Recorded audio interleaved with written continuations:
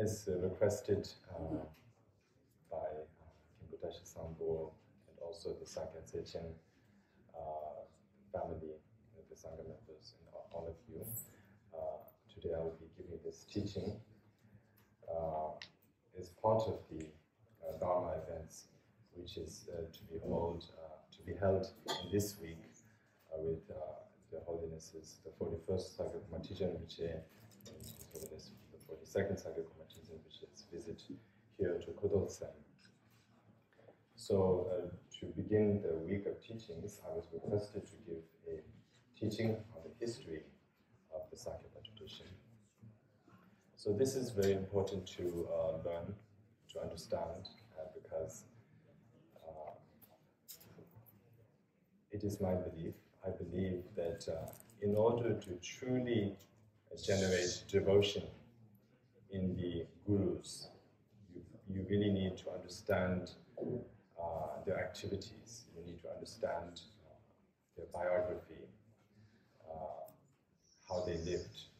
Because as followers of our root guru and our past gurus, we should try to emulate we should try to look up to their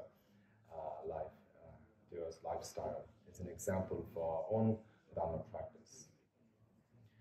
So therefore, in order to copy the lifestyle of the guru, we need to first understand how do they practice, what did they learn, and how did they benefit sentient beings, what were the efforts they made to benefit the Buddha Dharma in general, the Sakya tradition in particular, and also all sentient beings, of course. So in order to learn this, we need to learn a bit about history. This is important. So we need to look back into the past, times of past. And in today's case, we will be looking back into the history of Sakya. And the Sakya tradition currently is 949 years old. It was founded in 1073 by Khöndung Asanga Vajra Rinpoche in Sakya, which is in Zhang, Tibet. And it is soon to turn 1,000 years old. It will turn 1,000 years old in 2073. So if I'm still alive by then, I will be 74 years old. But I'm still 23 right now, so it's a long way to go. And there's nothing certain about life, but hopefully we'll live to see that day. But anyways, to learn about the history of Sakya, we need to learn a bit about the Sakya genealogy, which is basically the history of the Sakya family lineage, which is the Khön family lineage. Because there's no way to explain the history of Sakya without looking into the history of the Khön family. This is because the Khön family was responsible for first founding the tradition and also for propagating the tradition. And also in the future, it is mainly in the hands of the Khön family. The survival of the Sakya tradition is mainly relied on the survival of the Khön family. So therefore, it's important to learn about this. And there's also great merit for the speaker to speak about the history of the Khön family lineage, because as Jaya Kinze Wangpo said, there are two families which are said to have great merit if you extol or speak about their origins. The first family is a family from India. It is the history of the world's first king, and these are the ancestors of Shakyamuni Buddha. So it's an Indian family. Its origins are the Indian family, and they are the ancestors of Shakyamuni Buddha. So there's great merit in extolling that, the qualities of that family and their origins. And then from a family from Tibet, the most merit there is of extolling the different families in Tibet is said to be the Khön family. So the Khön family and Shakyamuni Buddha's family are considered of like equal worth or value. So this is what Jaya Kinze Wangpo said, and many masters agree upon it. So therefore, to speak about the origins of the Khön family is basically said to have three names. It is a family endowed with three excellent names. The first is the family of clear light, the celestial family of clear light. And then the second name of the family is the stainless Khön family. And then the third name is the Palan Sakyapa family. And so it has three names, but it's just basically one family. Over time, the family earned more and more names, and in that way it had three names in total. So the first three members of the Khön family were said to be gods, coming down from the heaven of clear light. The heaven of clear light is in the form realm.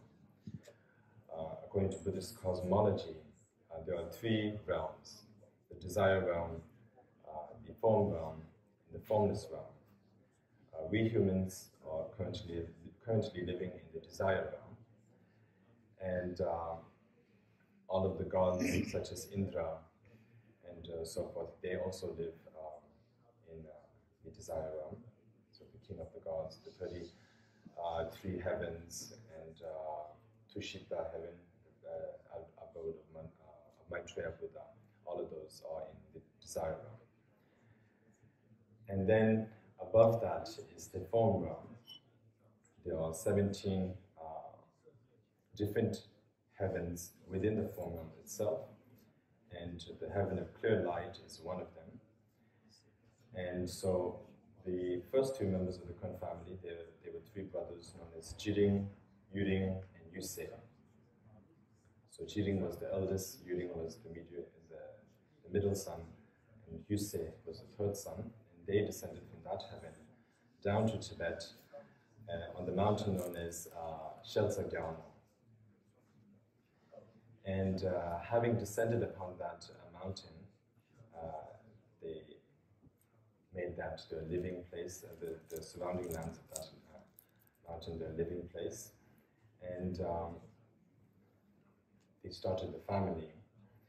But they were gods, they were not humans at all at that period. And some of the gods who first came down, such as Jiring and Yusei, and also some of the middle son, Yuring's sons, his sons also, many of them returned back to the heavens. So they first came down, but many of them returned back to the heavens. But Yuring, the middle son, continued to stay, continued the family line. And so for several generations, it was pure gods. They were all completely gods. And although they had descended upon earth, they did not sleep or walk on the land. They actually were said to live on in the space of earth. So in the sky, they lived in the earth's sky. And then later on, one member of the family known as Yapanke was born. He's called Yapanke because he was born between slate, which is a type of stone, and the meadow, so therefore Yapanke. And he went to war with another class of beings known as what we call the Tibetan symbol. So it would be, in Sanskrit, like the Raksha class. And in English, you could probably translate it either as vampire, or you could translate it as ogre type of class. But anyways, he fought with that type of class, and he particularly fought with a member of that class known as the bloodless vampire. And he killed and liberated the mind of that vampire.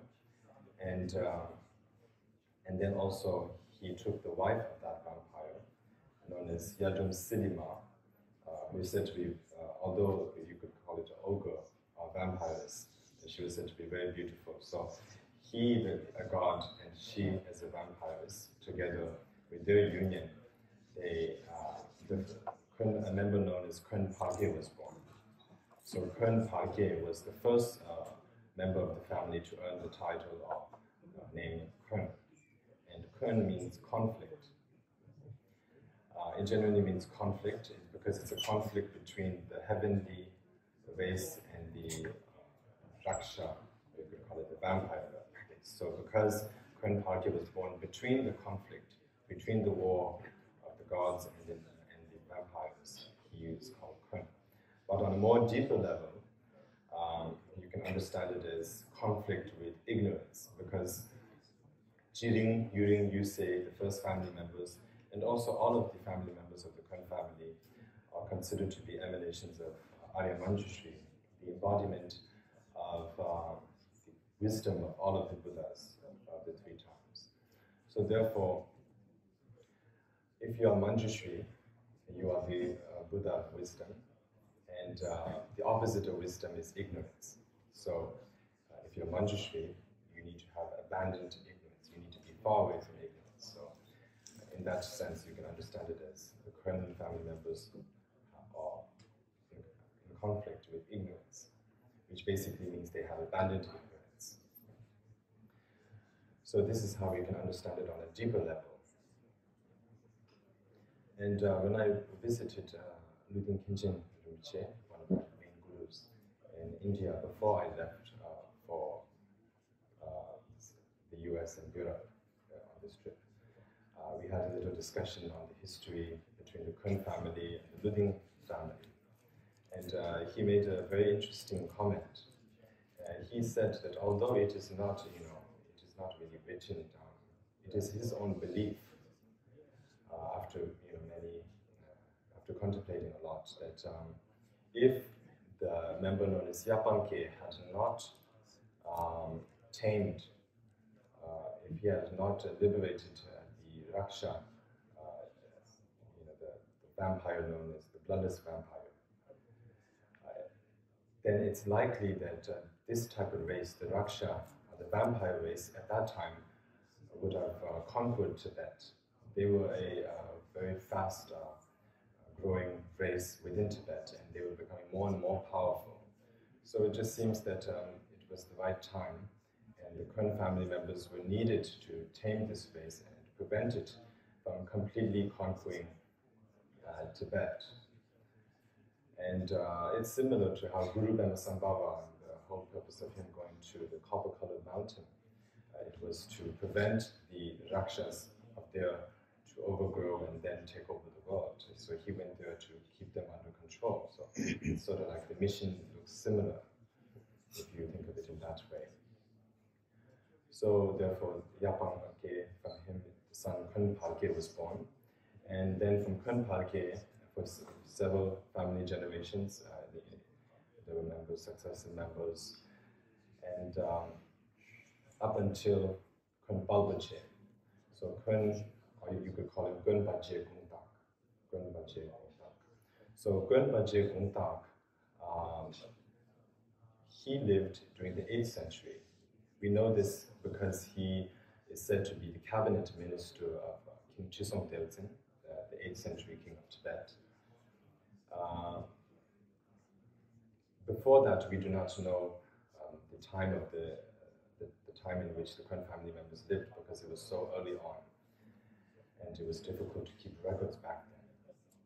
But we have at least the names of all of the Khöndung members, all of the fathers and the mothers and the sons, and so on.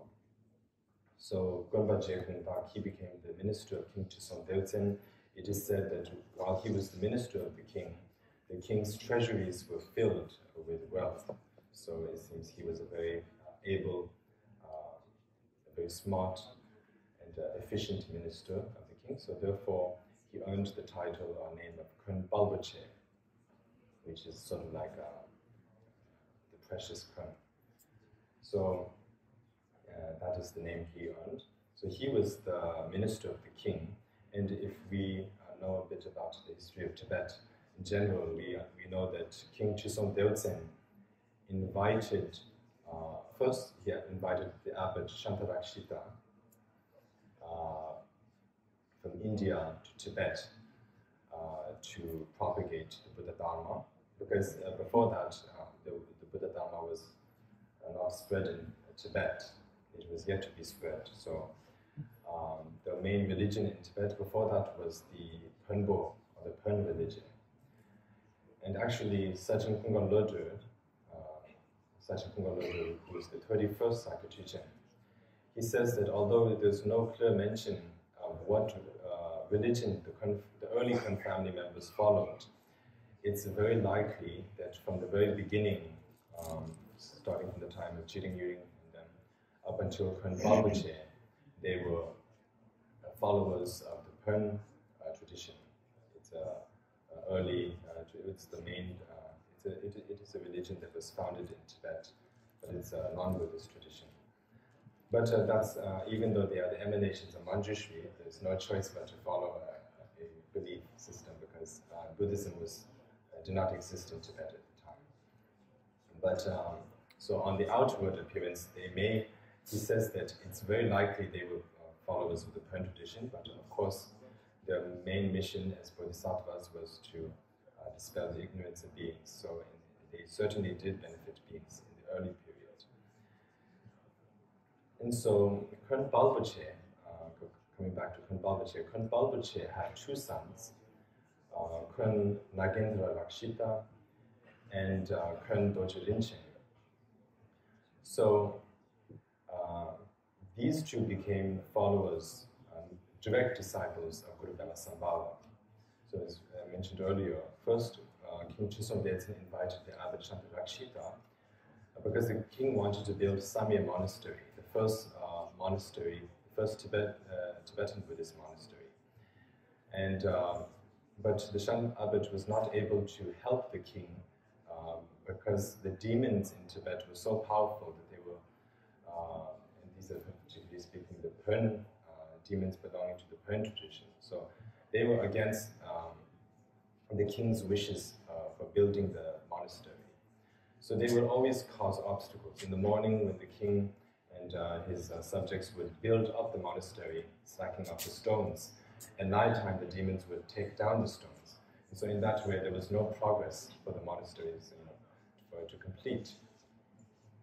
And so therefore, the king sought Shantarakshita's advice, and Shantarakshita told the king that there is a great, powerful mantra adept known as Guru Sambhava, and the king should invite him to Tibet. And in that way, if he can do that, the king's wishes will be fulfilled. And so therefore, the king followed accordingly and invited Guru Sambhava to Tibet.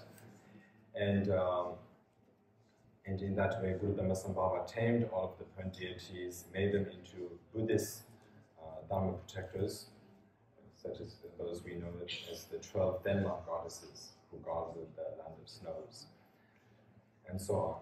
So these were all tamed, made into Dharma protectors, and the Samye monastery was completed in the end. And the Buddha Dharma was first established in Tibet in that way. So therefore, Khön Nagendra Rakshita, the elder brother, and his younger brother, Khön Dorje Rinchen, both became direct disciples of Guru Rinpoche. They received the teachings mainly of the Nyingma tradition, such as the teachings of Yangdak, Heruka, and Vajrakilaya, and also of the protector deities related to the Kilaya cycles, such as Karmo and Dukya. So they received all of these teachings, and they practiced it, and they attained great siddhi, or accomplishment through their practice. And also an interesting thing to mention is that Khön Nagendra Rakshita, the elder brother, he became a direct disciple of the abbot Shantarakshita. And because the Buddha Dharma was just finding its roots in Tibet, there were no Tibetans who were monks, no Tibetans who were Buddhist monks and nuns at the time. So the abbot Shantarakshita, because he's the Vinaya holder, he holds the conduct of the Buddha, the ordination lineage system. He can pass down the ordination vows, and in that way bestow the ordination vows and make many monks and nuns. So therefore, he needed to first test if the Tibetans were capable of keeping the vows. If they're not capable, then it's not worth his effort to bestow the vows to the Tibetans. So he needed to check and see that if he were to give the vows to the Tibetans, would they be able to keep it or not? So therefore, he didn't grant or bestow the vows to many people at the very beginning. He chose 7 men, and we call that the semi-dun, the 7 tested. And so there are 3 elder members, 1 middle-aged member, and 3 younger members, so 7 in total. So within the 7, and especially within the 3 younger members, I believe it is the middle-aged one within the 3 younger members who was Khöndung Asanga. So therefore, in that way, you can say that the Khön family contributed a lot to Tibetan Buddhism in general, because he became one of the first Tibetans to become a monk. And so anyways, because these 7 men were so successful in keeping their vows, it opened up the doors for many generations, future generations of Tibetans to receive the Buddhist ordination, novice and full ordination vows, whether they were men or women. So in that way, their kindness was great. But because he was a monk, he could not continue the family lineage, so it was his younger brother who took the responsibility to continue the family lineage. So from Khöndung Asanga Vajra Rinpoche, the family lineage continued. And up until Kuttolsheim, the member known as Kuttolsheim, the members from the other family, Khön family from the 8th century up until the 11th century, were followers of the ancient Nyingma tradition of Tibetan Buddhism. So that was their main practices. But then in the 11th century, there was Goncho Gyalpo, who was the younger brother of Kuttolsheim. And he, it was because of his past prayers, and also because the time had come, the right time had come, that he understood that the Sama, or the new translations, should be practiced mainly. And so therefore, he changed the focus of his practices. Earlier, the family's practices were the Nyingma practices, but he changed it to the Sama. So before that, they practiced many Nyingma practices, but he stopped practicing all of the Nyingma practices, except for the deities Yangdak and Kilaya. So those practices, along with the Dharma protectors related to those practices, he continued those practices. So therefore, although the Khön family transitioned from the Nyingma to the Sakya tradition, the lineage coming down, the Vajra Kilaya and the Yangdak lineage of the Dharma lineage coming down from Guru Dhamma Sambhava continues from the 8th century up until the 21st century through our root gurus, the holinesses. And so therefore we are very fortunate that this lineage continues to exist. In the Nyingma tradition, there are 3, the practices of the Nyingma tradition can be categorized into 3 types: Karma, Dharma, and Dharma. So Karma is the long lineage. Karma, you can basically understand it as the long lineage, the long-standing lineage. Dharma is sort of like a short lineage, but it's basically treasure revelation. And Dharma is, you can really understand as the short lineage, because there doesn't need to be a succession of lineage masters based on time. If a master has a pure vision of, if any master, even right now, if they have a pure vision of Guru Dhamma Sambhava, then that is called pure vision. It's a very short lineage, directly from Guru Dhamma Sambhava to yourself. So that's the short lineage. So there are many practices of Vajrakilaya which are practiced within the Nyingma, and of course, also nowadays the Gagyupa tradition. There are many Gagyu sub-traditions which practice Vajrakilaya and so forth, but mostly all of them belong to the Dharma category. So basically what that means is that Guru Dhamma Sambhava taught the teaching. It was written down by his disciples. It could be in the Dakini script likely, And then these treasures or texts were buried, sometimes in the water, sometimes in the hills, sometimes in the forest, sometimes in the sky. In many places, there are many places to bury the Dharma treasures. So they're buried, and then centuries later, a Tibetan or a treasure revealer will appear and take out the treasure according to the prophecy given by Guru Brahma. So that is Dharma.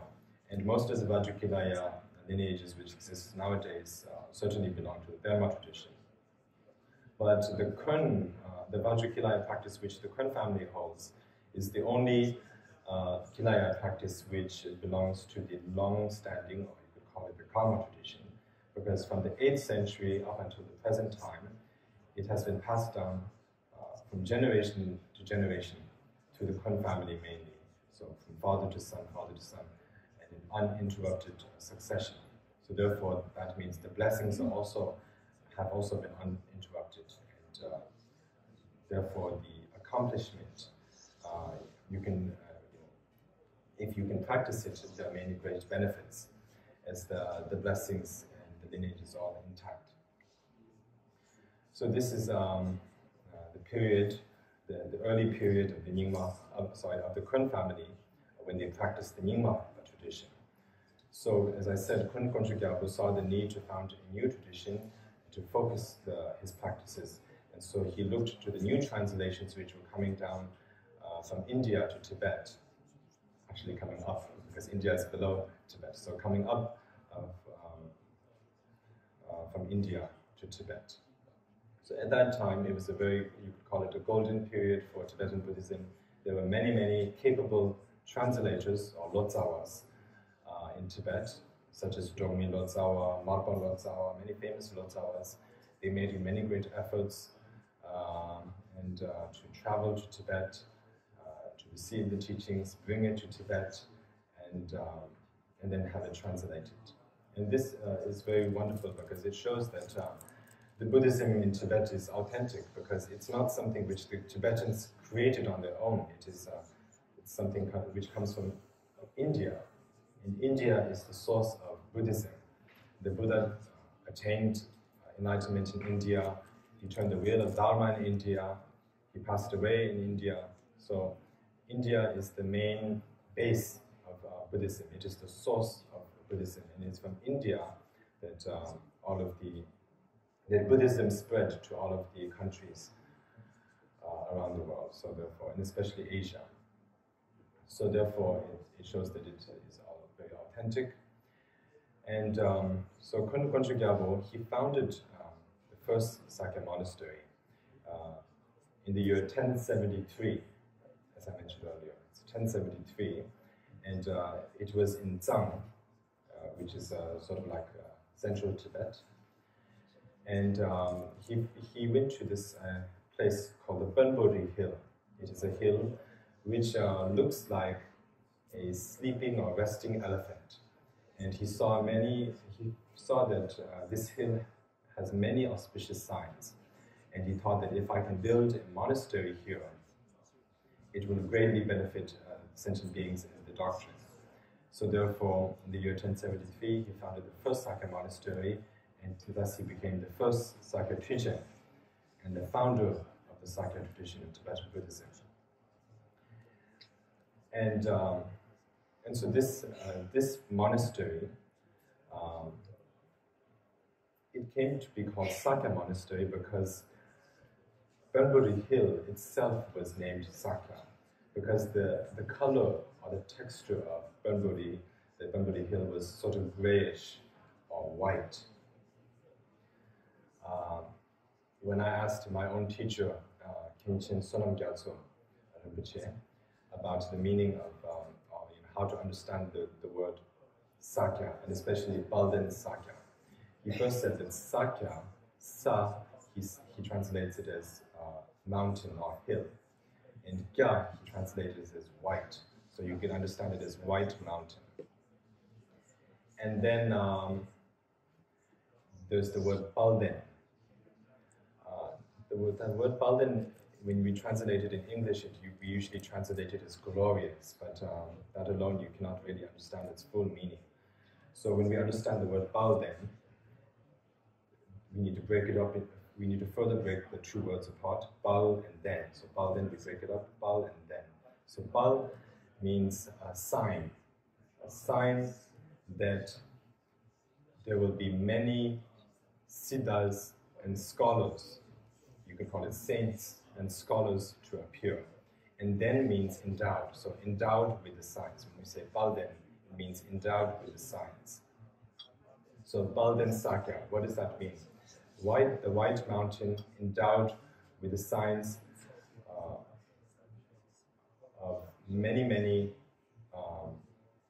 scholars and saints to emerge. So that's how we should understand the word Bao then Sakya. And as Jesu Rinpoche Taba Gyatran said, this Sakya, it looks like a lion's face. So it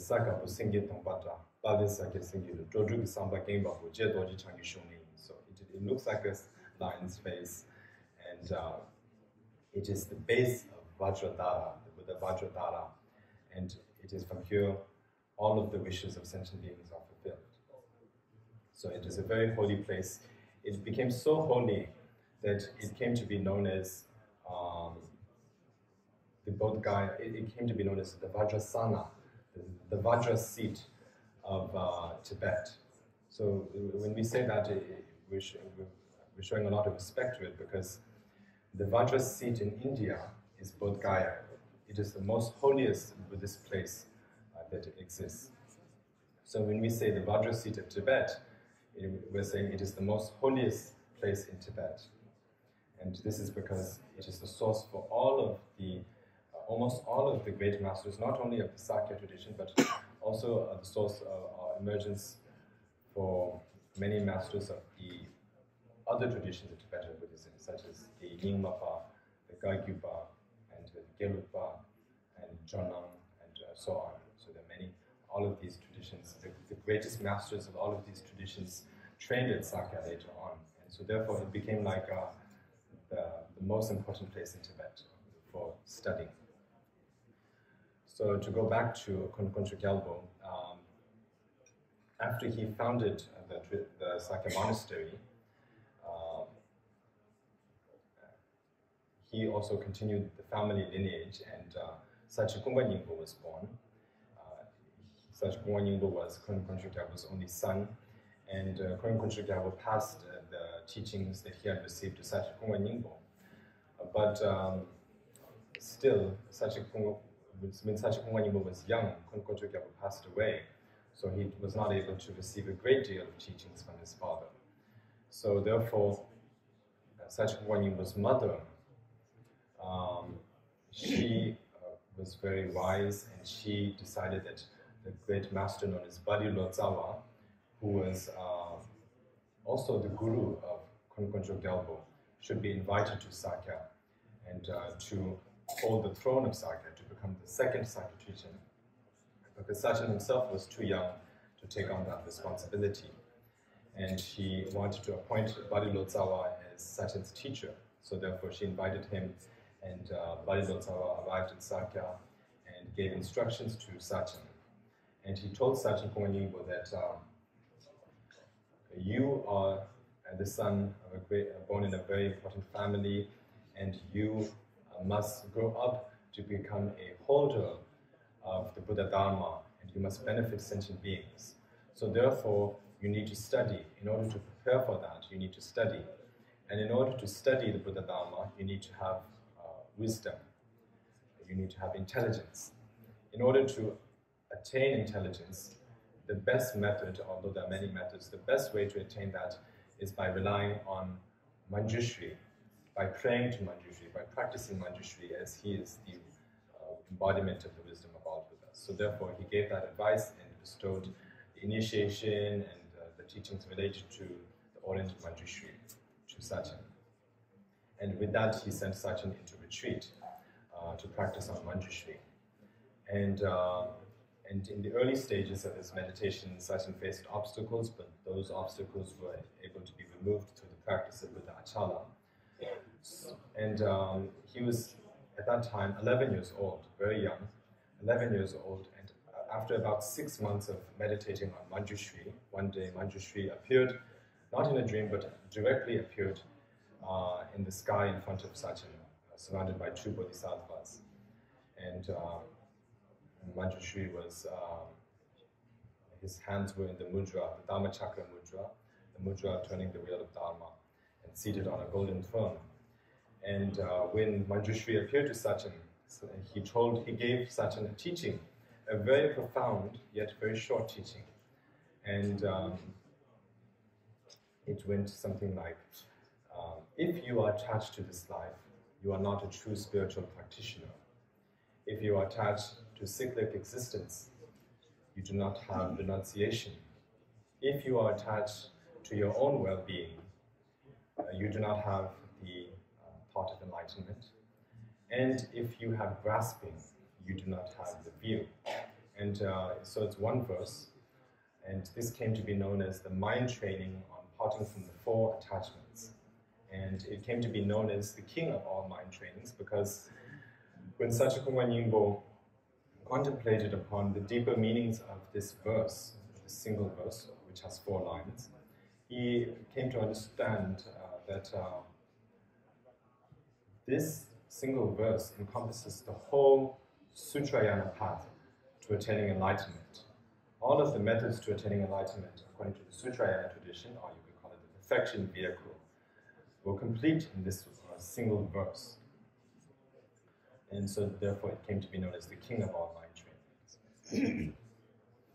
And so this is, in this way, Sacha Kongwan Yingbo, not only did he rely upon human gurus, but he also relied upon non-human gurus, celestial gurus, such as Arya Manjushri and the many Yidam deities which he had visions of. And so Sacha Kongwan Yingbo, like his father, mainly focused on the new translations, the Sarma practices, and we call it the new and old translations because the way to understand this is you can understand, first you need to know of the translator known as Rinchen Sambo, Lotsawa Rinchen Sambo. So all of, generally speaking, all of the works, the Tibetan Buddhist scriptures, and especially the Tantras, which were translated from the Sanskrit language to Tibetan before Lord Tsawa Rinchen Sambo's time, are known as the old translations, while the translations which were translated after his time are known as the new translations. So this is how we can understand the old and new translations, the difference between the two. So he mainly focused on those, but he also continued the practices of Vajrakilaya, which were the main families, the family's main practices. So he continued those lineages, and he relied upon many gurus such as Ma Lotsawa and Bali Lotsawa and so on. But his main guru, from whom he received the Lamdra tradition, the Lamdra teachings, was Shangten Chöpa. So this is the Lamdra is the main prized teaching of the Sakyas. It comes down from Vajradhara to Vajranairatma, and then to those two are like the celestial Buddhas, and then down to the first human guru, who was Mahasiddha Virupa, who lived in India around the 7th and 8th century. And so from Mahasiddha Virupa, the lineage continues through a number of Indian Mahasiddhas such as Kanapa, Dhammarupa, Avaduti, and Gayadhara. So as you can see, Mahasiddha Virupa, Kanapa, Dhammarupa, Avaduti, Gayadhara. There's 5 Indian Mahasiddhas. And so the Lamde tree teachings came down to these 5 before it arrived to the Tibetan masters. And then it was received by Drogmi Lotsawa, and from there passed on to a few generations up until it was received by Sacha Kongwan Yingbo.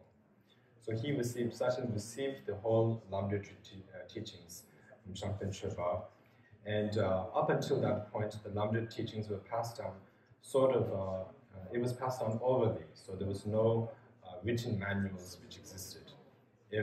So the teacher teaches the instructions, he passes down the instructions to the disciples, and the disciples need to remember every single detail of the instructions. So they need to have a very good memory. And back then, at that time, it seems to have been normal, because it was better time, the sentient beings had better karma, and the masters were very holy and had excellent practices. The memory always seems to have been excellent, so they were able to memorize things just by hearing the teachings once. So they had that ability back at that time. But and Sachin Kuan he himself had that ability. He received the teachings and he had it memorized, and he kept it memorized and did not write it down for many, many years. But eventually he forgot the teachings due to an illness. He contracted a certain disease, and that erased all of the memories, all of his memories of the teachings and the details of the instructions that he had received. So in that way, he felt very worried for the Lamdre tradition, because he was pretty much the only holder of those teachings. He was the authority. He was supposed to be the authority of those teachings. And now that he himself had forgotten it, the lineage could die out. So he first considered going to India to receive the teachings, and if there was a chance that there were any masters there who still had those teachings. But then he thought that there's no certainty that I will get that I will find what I'm searching for once I make it there. So then instead of going to India, he continued to stay in Sakya, and he meditated and fervently prayed to his gurus. And by fervently praying to his gurus, he had a vision. He had dreams and visions, direct visions of his gurus, and the guru who had bestowed the Lamdre teachings upon him appeared in front of him in his vision and gave the teachings to him once again. And in that way, he got the chance to receive the teachings all over again. But what's even more interesting is that when he continued, after he received those teachings from his guru through his visions, he did not stop. He continued to pray even more. And due to that, Mahasiddha Virupa appeared in front of him. Mahasiddha Virupa, he appeared to Sachin surrounded with 4 other Indian Mahasiddhas. And these 5 Indian Mahasiddhas appeared to Sachin, and then Mahasiddha Virupa gave the teachings on the Lamdre to Sachin directly. So this is very interesting, because Mahasiddha Virupa was a master who lived around the 7th and 8th century in India. And when we're speaking about Sachin's time, Sachin was born in the late 11th century, and he lived most of his life in the early 12th century. So, as you can see, Mahasiddha Virupa sort of traversed time and space and came to Sakya to bestow the teachings to Sachin. And it is said that Mahasiddha Virupa, almost as if he belonged to that century, to the 12th century, he stayed with Sachin for a duration of 1 month at Sakya. So during that time, Mahasiddha Virupa gave him teachings in the morning and in the afternoon and the night. They would have meals together, and for a duration of 1 month, the teacher and disciple, they spent time like that. And in that way, Sachin received all of the teachings all over again and became the complete authority of the Lamdre tradition. But he understood that if the Lamdre was to continue to be orally passed, it would be difficult to say that the Lamdre would survive at all, because he understood that future generations will not have this ability to retaining the teachings in their minds. So he therefore, finally, after many years, he wrote down the manuals. He wrote down the first instructions. He wrote it related to the Lamdre on paper, and had those written down. And so it was from there on practiced, and we should feel very grateful to him for that kindness. And so that is a bit about Sachin. It is said that at the moment he passed away, he emanated his body into 4 different bodies. And these 4 different bodies departed to 4 different pure lands. So he was a great master. He was in fact an emanation of Avalokiteshvara. And by that he had fulfilled the prophecy of Atisha, the Indian master Atisha, because before Khöndung Gyalpo had bought the land of Sakya,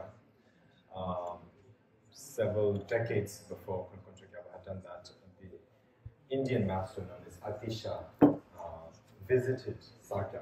He was on his tour in Tibet and he happened to arrive at Sakya, and at that time there was no monastery, it was just an empty land, an empty hill. And when he arrived at Sakya, he saw on the hill of Sakya that there was 7 D syllables, 1 Shi syllable, and 1 Hum syllable. And right after he saw that, he prostrated towards the hill and he set up many offerings in front of the hill. Even to this day in Tibet, in Sakya, we have this area called Chaktsal Gang. Chaktsal Gang. So Chaktsal Gang means the area where Atisha prostrated. The prostration area, that's what it means, Chaktsal Gang. And so he prostrated, and that confused, it puzzled his disciples, the Indian Panditas who were accompanying him from India. They asked him, why are you prostrating to this empty land? What is the purpose of this, doing something like that? And he said, look over there. In Tibetan it's called Singang, so look over there. And so he said, Singang, look over there. Do you not see on that hill that there are 7 D syllables, 1 Shi syllable and 1 Hum syllable? And that is a sign that in the future, at this place, there will emerge 7 emanations of Manjushri, 1 emanation of Avalokiteshvara, and 1 emanation of Vajrapani. And they will greatly benefit sentient beings. And he also said that there are 2 yaks grazing on the lands below the hill of Sakya, and that is a sign that in the future there will be the activity of 2 Mahakalas at this area, and the 2 Mahakalas later turned out to be Panjalanatha Mahakala, which we call Kurgi Gombo, and Chaturmukha Mahakala, the 4-faced Mahakala. So those 2 became the main protectors of the Sakya tradition. And so in that way, Sakya Tsechen fulfilled the prophecy of Atisha, as he was the emanation of Avalokiteshvara. Shi is the seed syllable of Avalokiteshvara, Di is the seed syllable of Manjushri, and Hum is the seed syllable of Vajrapani. So Sakya Tsechen himself was mainly an emanation of Avalokiteshvara, but he was also an emanation of Manjushri as well, and Mahasiddha Virupas also. And it was Sachin's descendants, such as his sons, Sonam Tsenmo, Tangpa Gyaltsen, and so on, and Sakya Pendita, Shrikam Papa, they were all emanations of Manjushri. And there are 7 in total. And then down the line, there's one member known as Khöndung, you can call him Dogen Chana Doje, we call him Dogen Chana. In short, Dogen Chana. His full name is Chana Doje. Same name as Vajrapani. In Tibetan, we call Vajrapani Chana Doje. So he had the same name because he was an emanation of Vajrapani. So in this way, there was a prophecy regarding the Khöndung members of being emanations of the 3 Buddha families. So this is important. All of the qualities of the Buddha are categorized into 3 different types. Of course, the Buddhas have many, many different qualities, but the main 3 qualities of the Buddhas, of all Buddhas, are their compassion, their wisdom, and their power. So the embodiment of the compassion of all Buddhas is Avalokiteshvara, the embodiment of their wisdom is Manjushri, and the embodiment of their power is Vajrapani. And the embodiment of these qualities of the Buddhas are the Khöndung family members, so that is how it should be understood. And so, not only that, but when Sakya Tsechen received the teachings from Manjushri on parting from the four attachments, he also had a vision that from Manjushri's heart, 7 swords came out from his heart and dissolved into Sakya Tsechen himself. So 7 swords from Manjushri's heart shot out from his heart and dissolved into Sachen. And Sachen took this as a sign that all of his own descendants, his family descendants, would be emanations of Manjushri. So then those are the prophecies sort of regarding the family lineage. And also there are also many prophecies regarding the Khöndung family lineage given by Guru Dhamma Sambhava. You can find it in the condensed Gathang, the Gathang Tupa, which is the condensed Gathang. There are prophecies regarding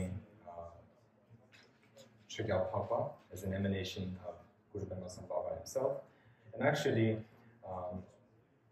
there are prophecies scattered around in the different Nyingmapa treasures. And there are prophecies regarding all 5 of the founding members, such as Khöndung Nyingbo, Sonam Tsenmo, Traba Gyaltsen, Sakya Bandita, and Chigyal Papa that were given by Guru Dhamma Sambhava. And as for the Sakya tradition, there is a prophecy which we believe, and many scholars believe, a prophecy of the emergence of the Sakya tradition given by Buddha Shakyamuni himself.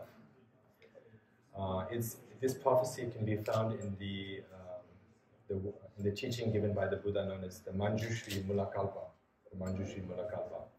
And in Tibetan it goes as Tenei Gesavaka Tambodang Jebadang. So it can be translated as the letters Sa and Ga are stated in the beginning. So the 2 letters Sa and Ga. The letters Sa and Ga are stated in the beginning. This was taught by Shakyamuni Buddha. And many of the majority of Tibetan masters interpreted this prophecy as the Buddha's prophecy of the founding of the Sakya tradition.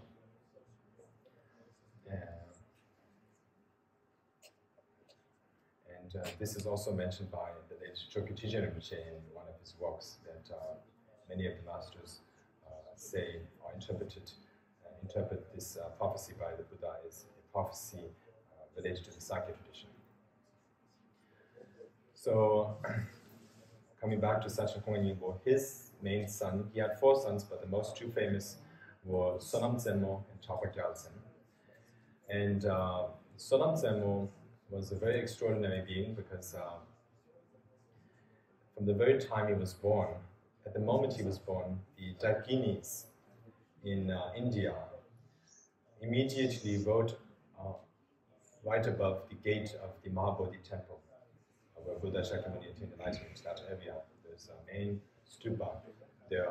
If many of you have made a pilgrimage there, you will see a very long stupa, which contains a very beautiful statue of Buddha Shakyamuni below it. So above the gate, or the entrance door to that temple, the Dakinis wrote that on this day, an emanation of Manjushri has been born in Sakya, in Tibet.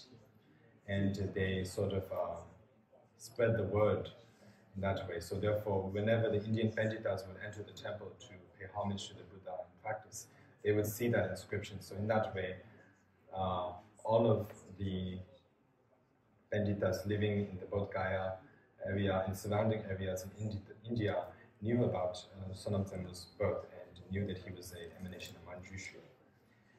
And Sonam Tsenmo, he, like his father, also had many visions of the masters, non-human masters such as Manjushri, Vajra, Master the Virupa, and so forth, directly. And he would be able to travel across the different pure lands, such as Sangopali and Potala, not the one in Tibet, but the one, the original Potala, the pure land of Avalokiteshvara,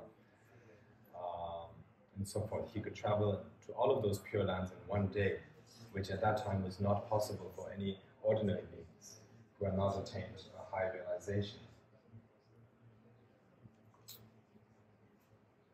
And but he focused his life mainly on studies and practice. There are different sayings whether he became the Sakya tone holder or not, but we could say that he did. According to the current calculation system, which Khöndung Vajra Rinpoche is the 43rd Sakya Tsechen Ling. Sonam Tsemmo is counted as the Sakya Tsechen Ling. He is counted as the 4th Sakya Tsechen Ling. But there are traditions which do not count him as the Sakya Tsechen Ling, and saying that he did not serve as the Sakya Tsechen Ling. And there are also different versions of the story where some say he served for 13 years, some say he served for even less years as a Sakya Tsechen Ling, and so forth. So there are many different accounts. But anyways, it's very clear that he did not serve as the Tsechen for too long. He passed the responsibilities of the tone holdership to his younger brother, Tapa Gyaltsen, and he himself focused on practicing the Dharma and learning, particularly dialectics. And so, at the end of, you cannot really say, but at the time he left this earth, you can put it that way, he did not leave his body behind. He levitated up into the sky with his body, and he just went higher, higher enough and disappeared. And in that way, he traveled to Khechari, the Pure Land of Vajrayogini. So therefore, we cannot say that Sonam Tsemmo died. Usually, in his biography or in the writings, when we mention Sonam Tsemmo, we will put the year, his birth year and his death year. We just put that death year as a time in which we know that he left Earth, but it's not really a death year. We cannot say he died. Because to die, what does dying mean? Dying is basically the moment when the mind and the body is separated. But that did not happen for him. He went with his body to Khechari. So therefore, it is said that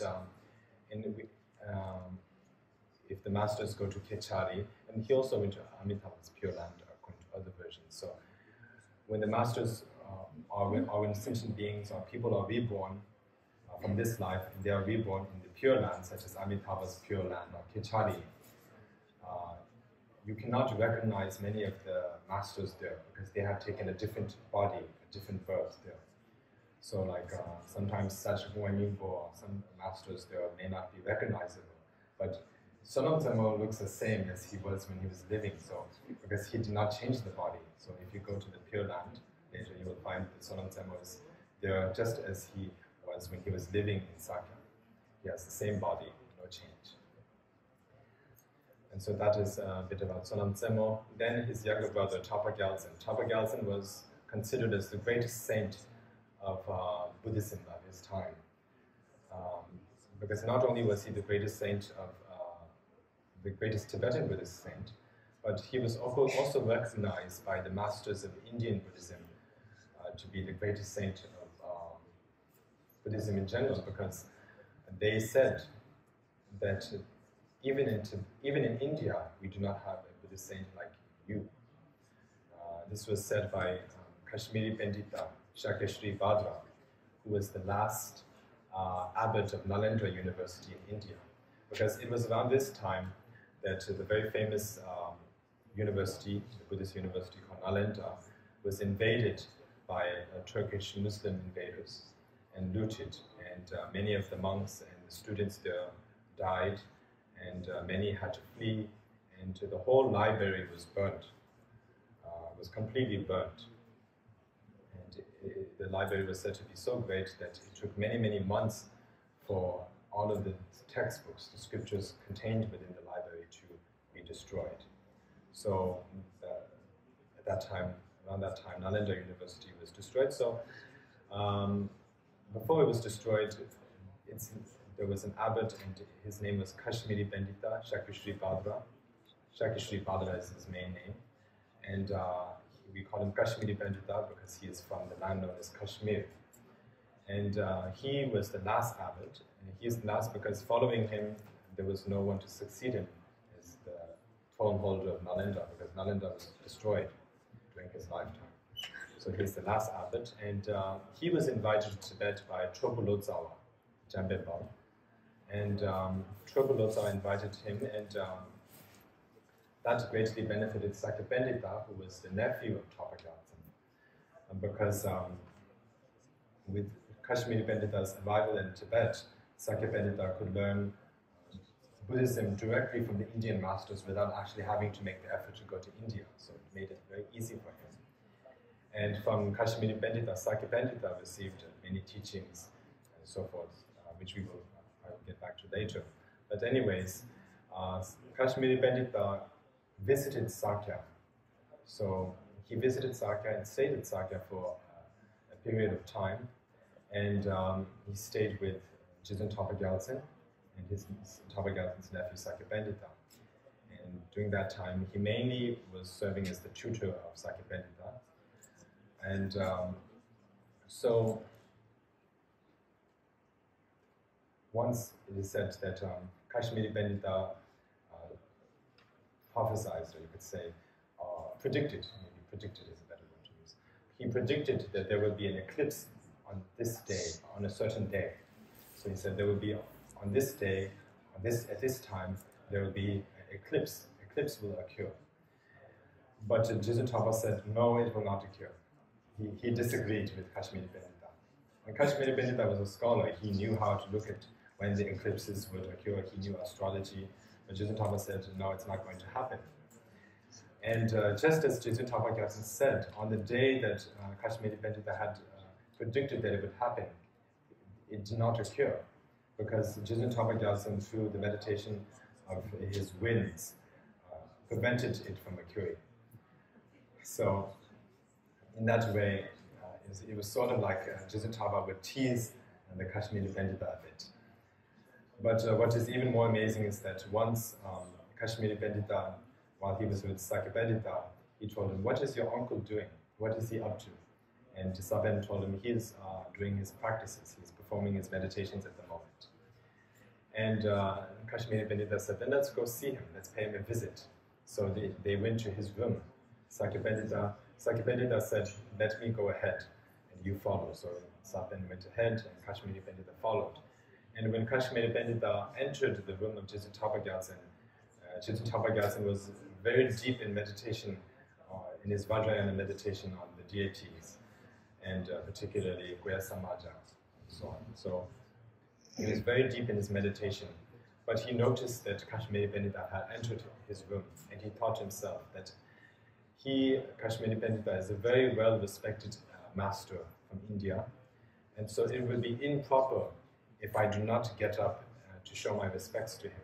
So at that time, when he was thinking that, Jizun Tapa Gyaltsen was, as he was in the middle of his practices, he was holding the Vajra and bell. He was using that, but he needed to get up. So in his haste, he got up, but he forgot to place the Vajra and bell on the table. So he left it on space. He placed the Vajra and bell in space, and in the space the Vajra and bell was just hanging in space. And when Kashmiri Pandita saw that, he was truly amazed, and all of his doubts regarding Jizun Tapa Gyaltsen were dispelled, and he immediately at that moment prostrated to Jizun Tapa Gyaltsen. And this displeased his Kashmiri Pandita's Indian students and disciples, because in India there wasn't really a tradition for monks to prostrate to lay people.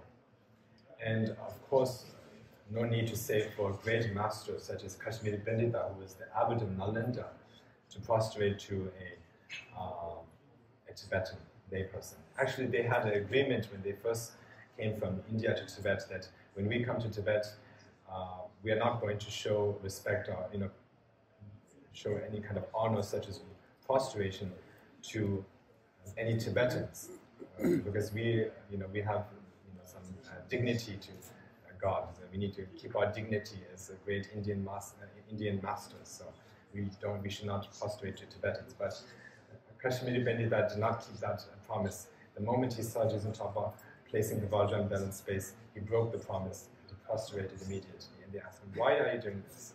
And he said, "Why not? He is not an ordinary person. He is Guya Samaja, the deity Guya Samaja, the Buddha Guya Samaja himself."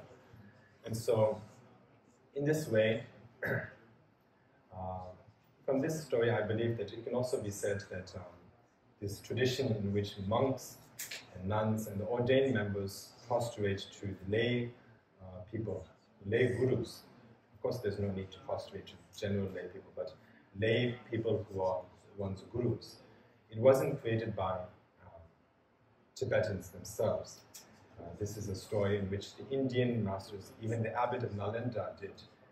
An abbot of Nalanda prostrated to the throne holder of Sakya, and who was a layperson. So this is an example that if your guru is a Buddha, even if he's a layperson and you are a monk, you should prostrate.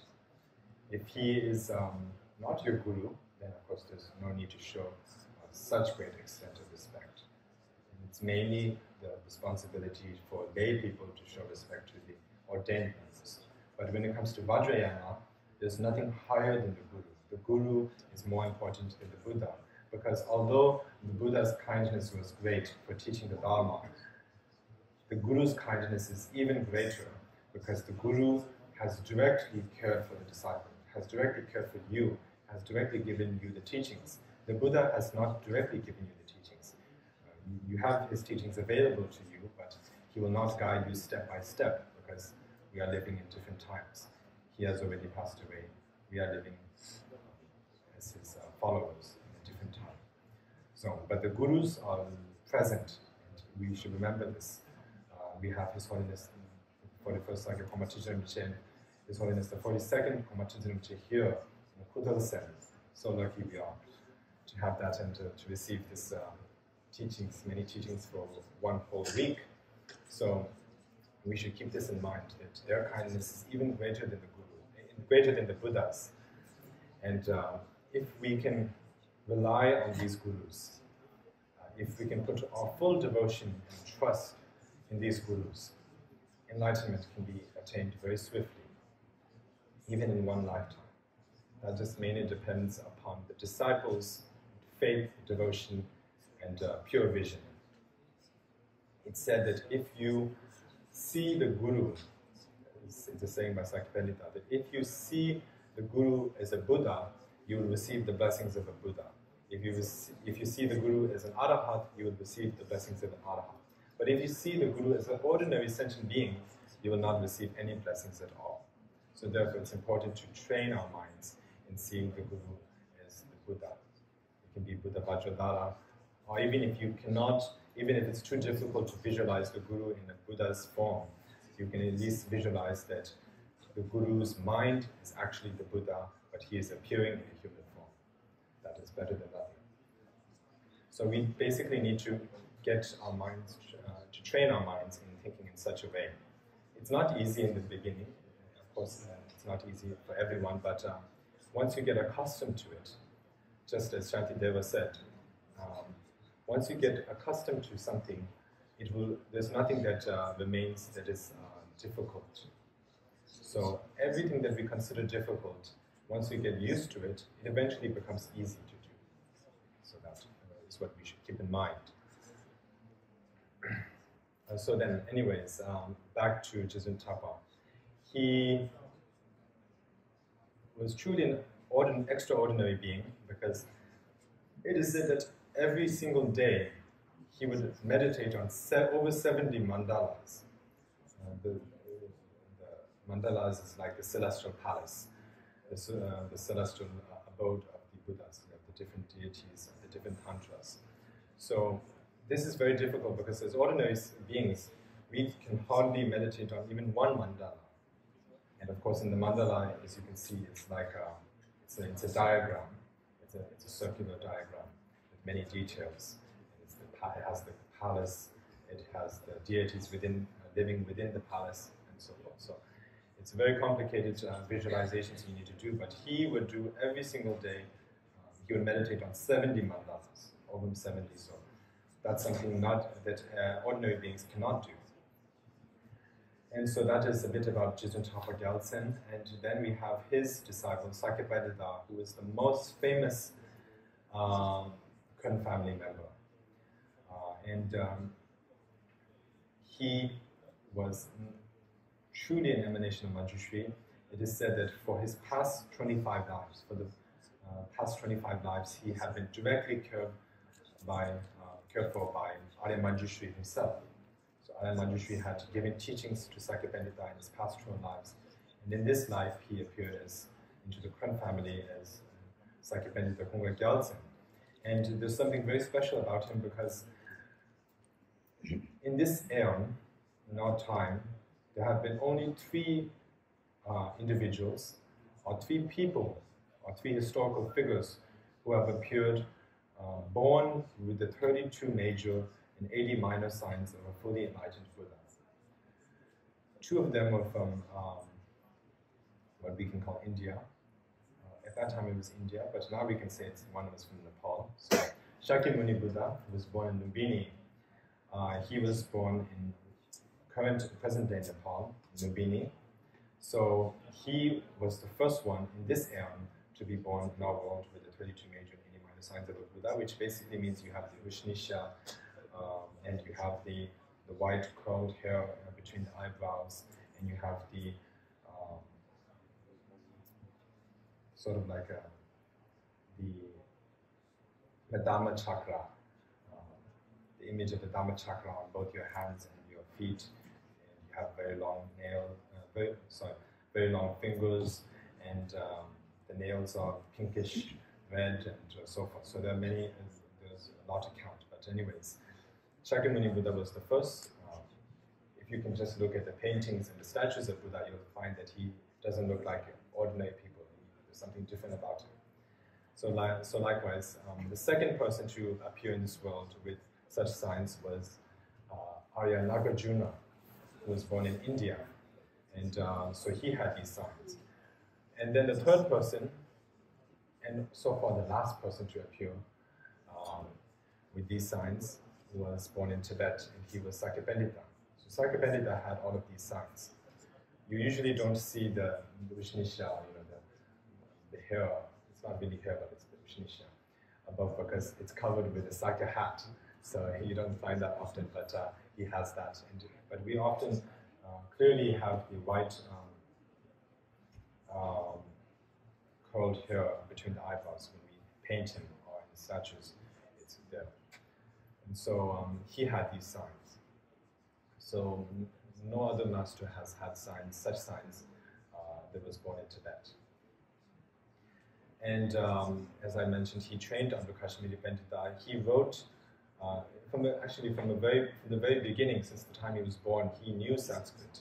He did not need to learn Sanskrit because in his past 25 lives he had learned. He knew Sanskrit extremely well. So he did not need to learn it in this life because he remembered all of the things that he had learned in his past life. So therefore, when he learned the subject that we call tsema, epistemology, from Kashmiri Pandita, he later wrote his own work known as The Treasury of Valid Cognition. We could call it Valid Cognition. So he wrote this in Tibetan, but it was so beautifully written, it was so wonderful that it impressed the Indian Panditas, and they brought it to Tibet, from Tibet to India, and they decided to translate it from the Tibetan to Sanskrit language. So in that way, the Sakya Pandita's work known as Treasury of Valid Cognition became the first Tibetan work to be translated from Tibetan to Sanskrit. Usually the works, majority, 99% of the scriptures are translated from Sanskrit to Tibetan. But this is the first case in which Tibetan was translated to Sanskrit language. And he also wrote many other beautiful works, such as the Treasury of Good Advice, which anyone can learn if they want to live a good lifestyle, whether they are Buddhist or not. And then, of course, he wrote the text known as the Differentiation of the Three Vows, which we call Domsun. So, differentiation of the three vows. This text clearly differentiates what is the correct Dharma and what is the incorrect Dharma, because during his time, in Sakya Pandita's time, there were many incorrect Dharma practices which were being propagated in Tibet. So he needed to stop those practices so that the wrong views would not increase. And the Dharma Buddha Dharma will not be further corrupted. So he wrote this textbook. And so in this way, his kindness was great. Around that time, there was an Indian non-Buddhist master known as Harinanda. And Harinanda was threatening Buddhism because it so happened that not only was Harinanda greatly skilled in magical power, but he was also a great scholar, a great intellectual. So no Pandita, no Indian Pandita living in India was able to defeat Harinanda through reasoning. And Indian Buddhism was sort of dying out due to that as well, meanwhile. And no one could show up. He was open to being challenged by the Buddhist masters, the scholars. But no Indian Buddhist showed up to challenge him. But then, because Sakya was such a great master and his fame was spreading in Tibet, Harinanda heard of that, and he became a bit jealous of Sakya and he wanted to challenge Sakya. And so Harinanda and Sakya met at Khöndung, the border, sort of between India and Tibet. So they met at the border, and this is quite interesting because it seems that Harinanda arrived at the border first, and Sakya came later, but Sakya disciples were sent earlier to arrange for the debate between the two masters.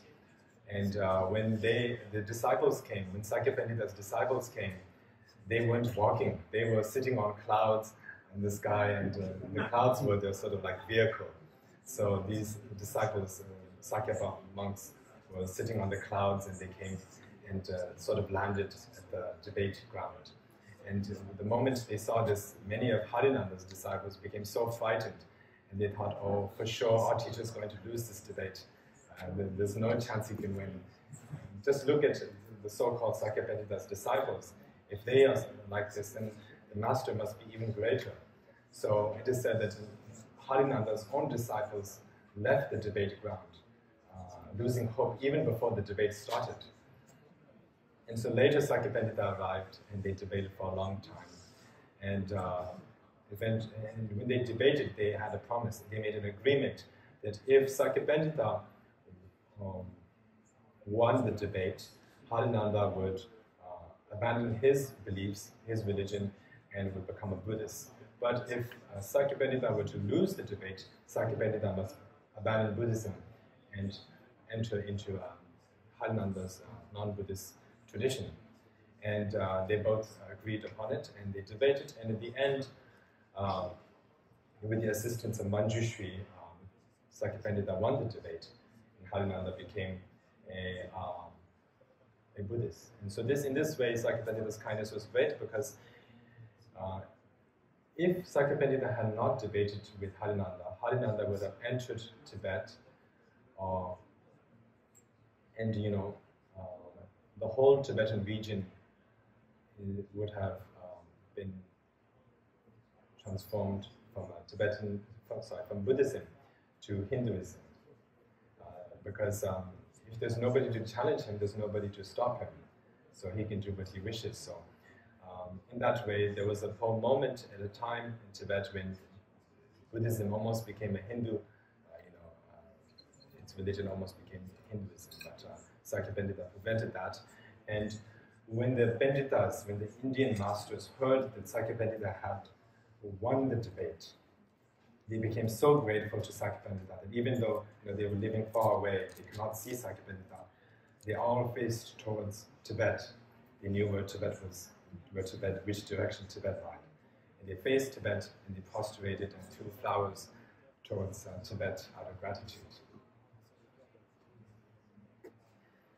And later, in Sakya life, the Mongolian prince Khöndung Khan invited Sakya to the Mongol court, because it was at this time that the Mongol empire was at its height, and it was growing, and it was not too long after Genghis Khan's passing. So there was Genghis Khan's descendants such as Khöndung Khan and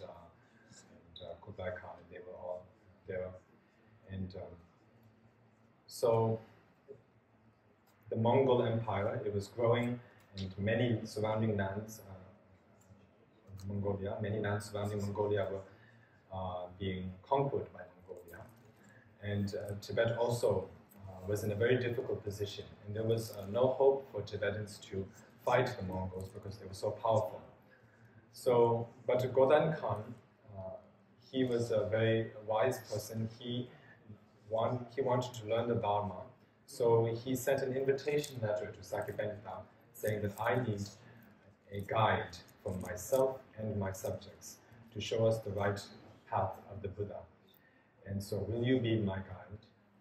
And if you do agree, please do come to my court, my palace, to teach me.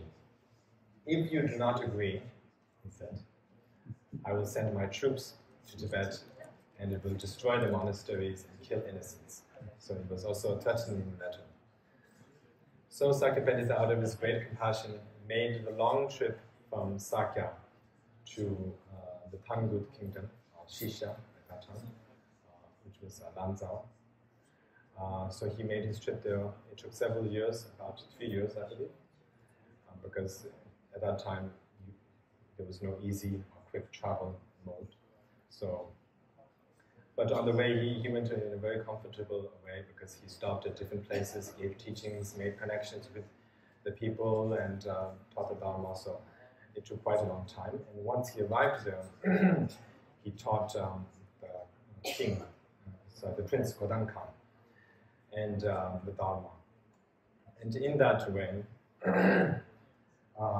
he turned the Mongol sort of like people into followers of Buddhism, because the Mongol people were sort of like barbarians who had no rules to follow and very ferocious, scary. So he turned them all into, the majority, into Buddhist followers. And in the end, Sakya Pandita did not return to Sakya. He did not return to Tibet. He passed away in Lanzhou. So even now, if you go there, there are pilgrimage places related to Sakya Pandita. Sakya Pandita's Parinirvana stupa, you could call it memorial stupa, is there. And there are many different places which you can still see where Sakya Pandita initiated the prince and taught the Dharma and benefits of sentient beings. And so there are several monuments there which can still be recognized. And so that is about Sakya Pandita. And his life story is very great and very detailed, very beautiful, but we do not have the time to cover it all. So continuing with that, Sakya Pandita's successor and his nephew was Chogyal Palpa.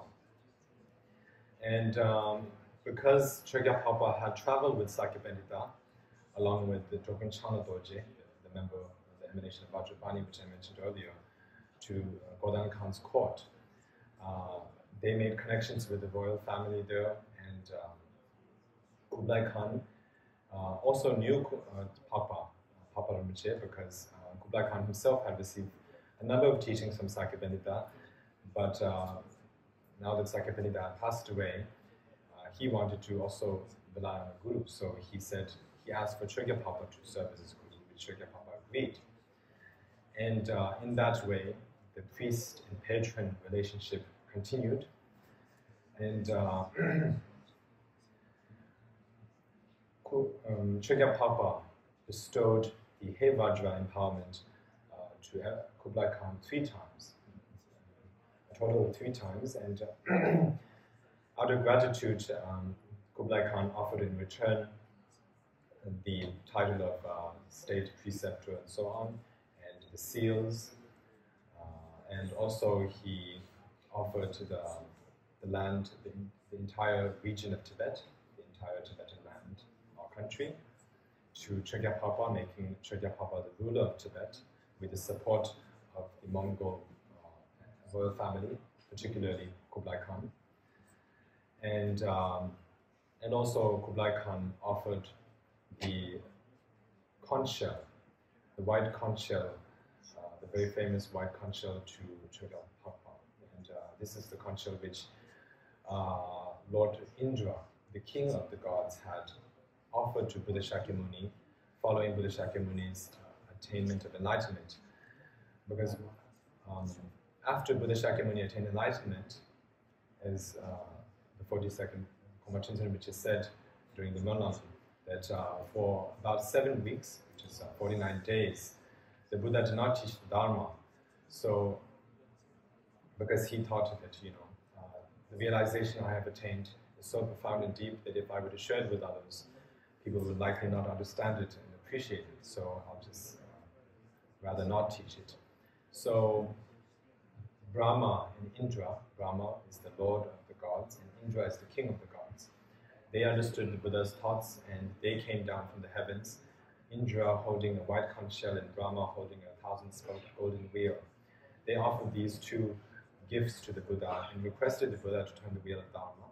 And following that, it was finally due to that the Buddha agreed and headed for Varanasi and then turned the wheel of Dharma for the first time by teaching the Four Noble Truths. So in that way,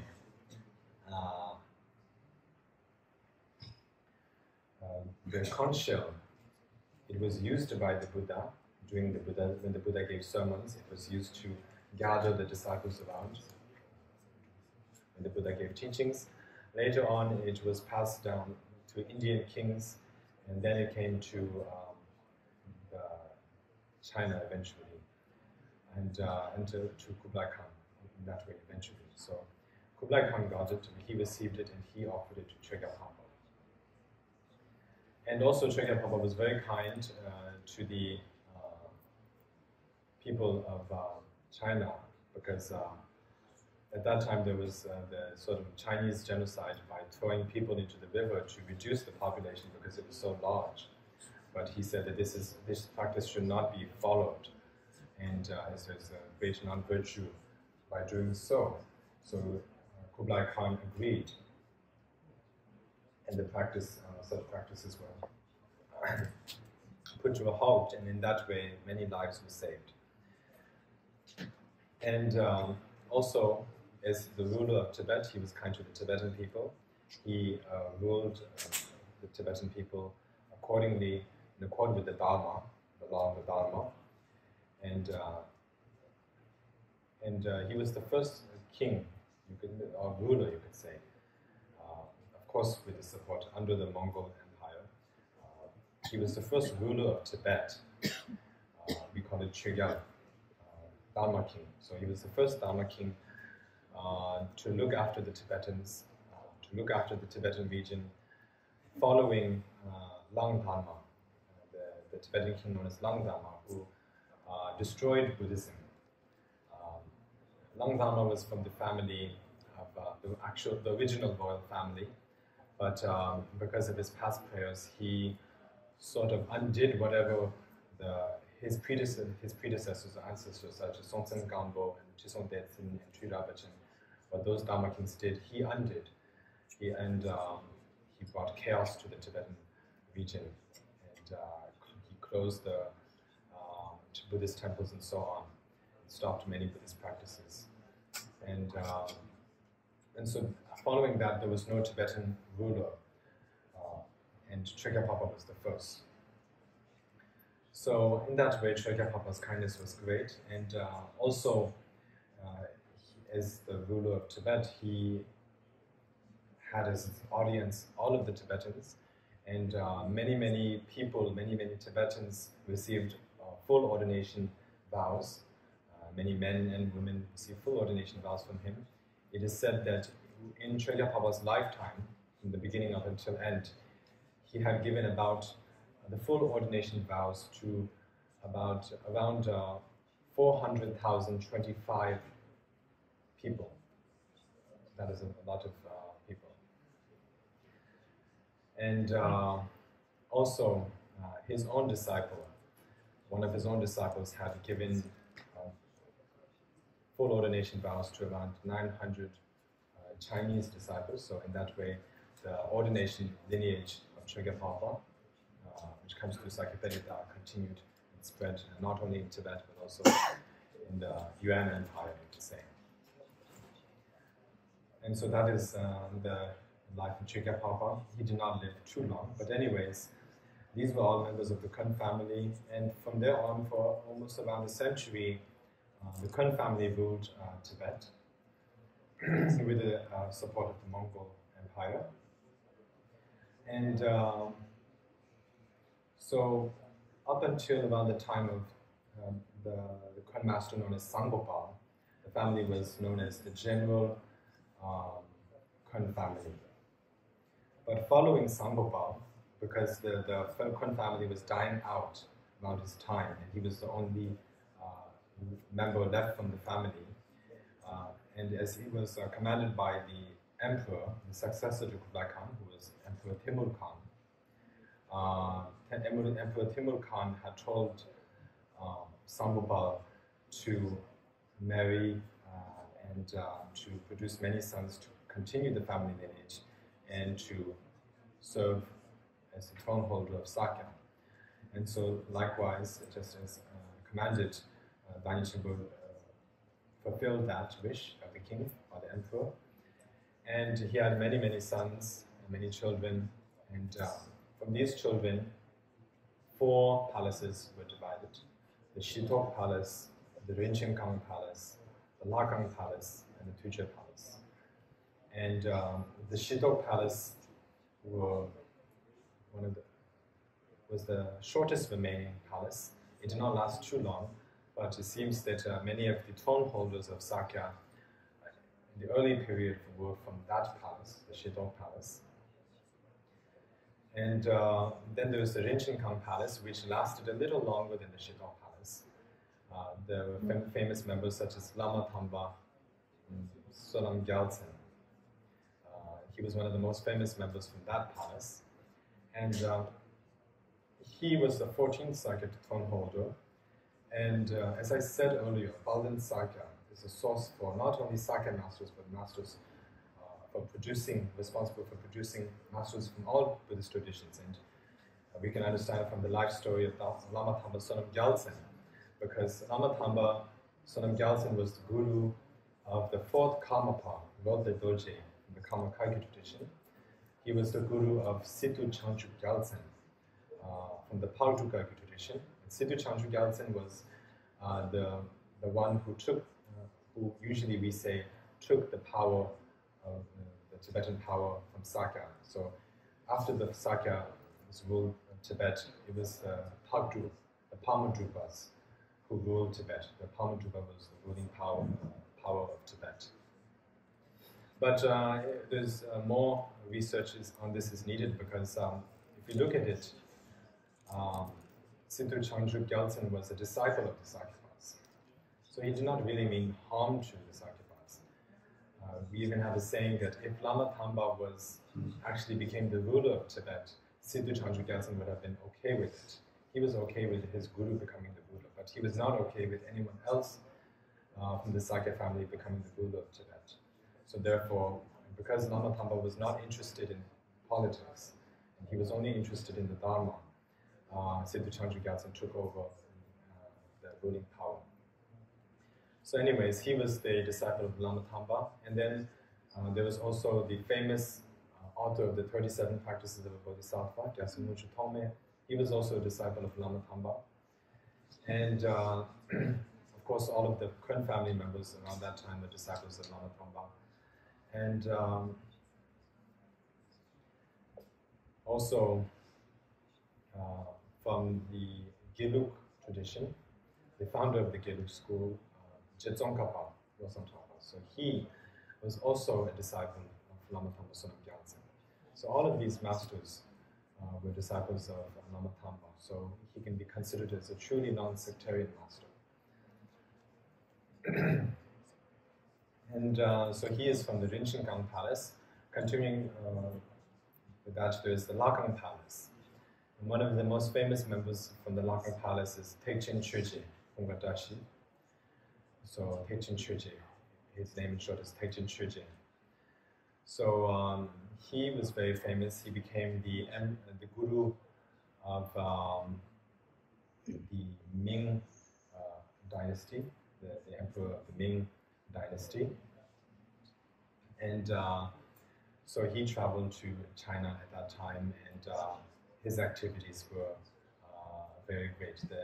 His disciple, who was the emperor of the Ming Dynasty, was the Yongle Emperor.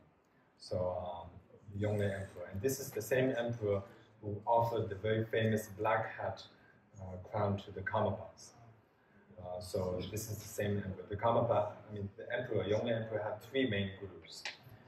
One was from the Karmapa tradition, one was from the Sakya tradition, and one was from the Gil tradition. The one from the Karmapa tradition was the Karmapa at the time, who we offered the hat, the black hat. And the one from the Sakya was Tsechen Ling, and one from the Giluk was Chamchen Choje, Sakya Rishi. So these three were the gurus of the Yongle Emperor. And then, but these three palaces, the Shitok, the Rinchen Kang, and the Lakang palaces died out eventually, leaving only the last palace, the Tuche Palace, remaining. And from the Tuche Palace, there were many great masters. Many great masters emerged, such as Ngachang Kunga Rinchen, who was the 23rd Sakya Tsechen. There was also Jamyang Sonam Wangbo, the 24th Sakya Tsechen. Ngachang Chapa Lodre, the 25th Sakya Tsechen. And also the very famous author of the Sakya genealogy, who was Jamgon Amesha, Ngawa Kunga Sonam. He was the 27th Sakya Tsechen. And there was also Ngachang Kunga Dashi, the 29th Sakya Tsechen. And there was also Sachen Kunga Lodre, the 31st Sakya Tsechen, and the Drogen Wang the Ningbo, the 32nd Sakya Tsechen. So all of these masters were from the Tuche Palace, and many of them were prophesied by Guru Dhammasambhava as well. And these masters lived between around the 16th century, the 15th century till around the 19th century, or 18th century. So it was around that period. And from the Tuche Palace itself emerged a sub-palace,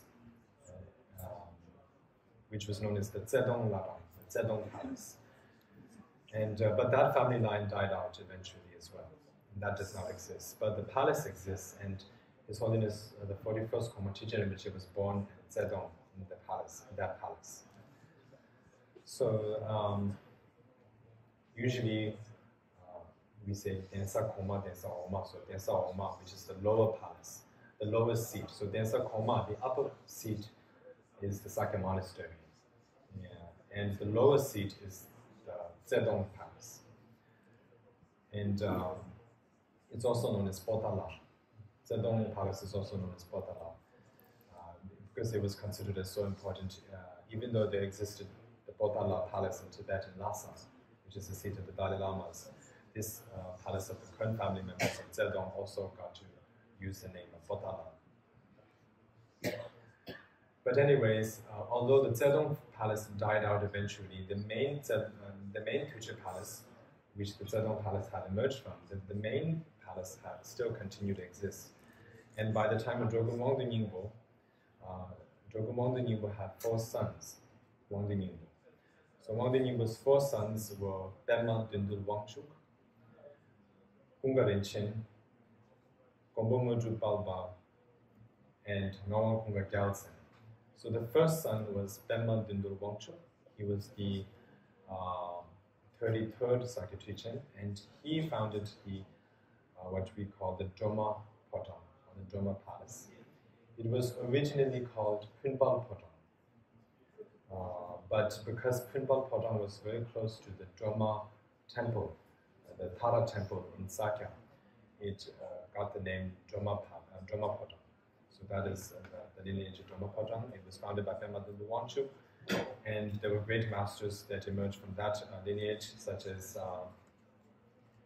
Tsechen Rinchen, Gunying Sampen Norbu, Chakshu Rinchen, and His Holiness's father, Yabje Kunga Rinchen, and then we have the current living members of the Droma Palace, such as His Holiness the 41st Koma Chichen Rinpoche, both Their Holiness's the Koma Chichen Rinpoches, and Her Eminence Jesun Kusho Chiminuding, so they are the descendants of this family line. And then the second son of Wangde Ningbo, whose name is Ngawang Khöndung Rinpoche. He founded the Punzo Podam lineage, or the palace, and there were great masters from this lineage as well, such as Ngawang Khöndung Sonam, Zamling Chibu Wangdu, Ngawang Khöndung Wangchuk, who was the was the 40th Chichen before his one was the Chichen. And then also in recent times there was Sakya Tsechen Rinpoche, Sakya Tsechen Rinpoche, my own grandfather, and so forth. And so I myself belong to this palace. And then so these two, Pema Dundun Wangchuk and Ngawang Khöndung Rinpoche, they two were lay practitioners, mantra dharans, so they were they could marry, they could have children, they could continue the family line.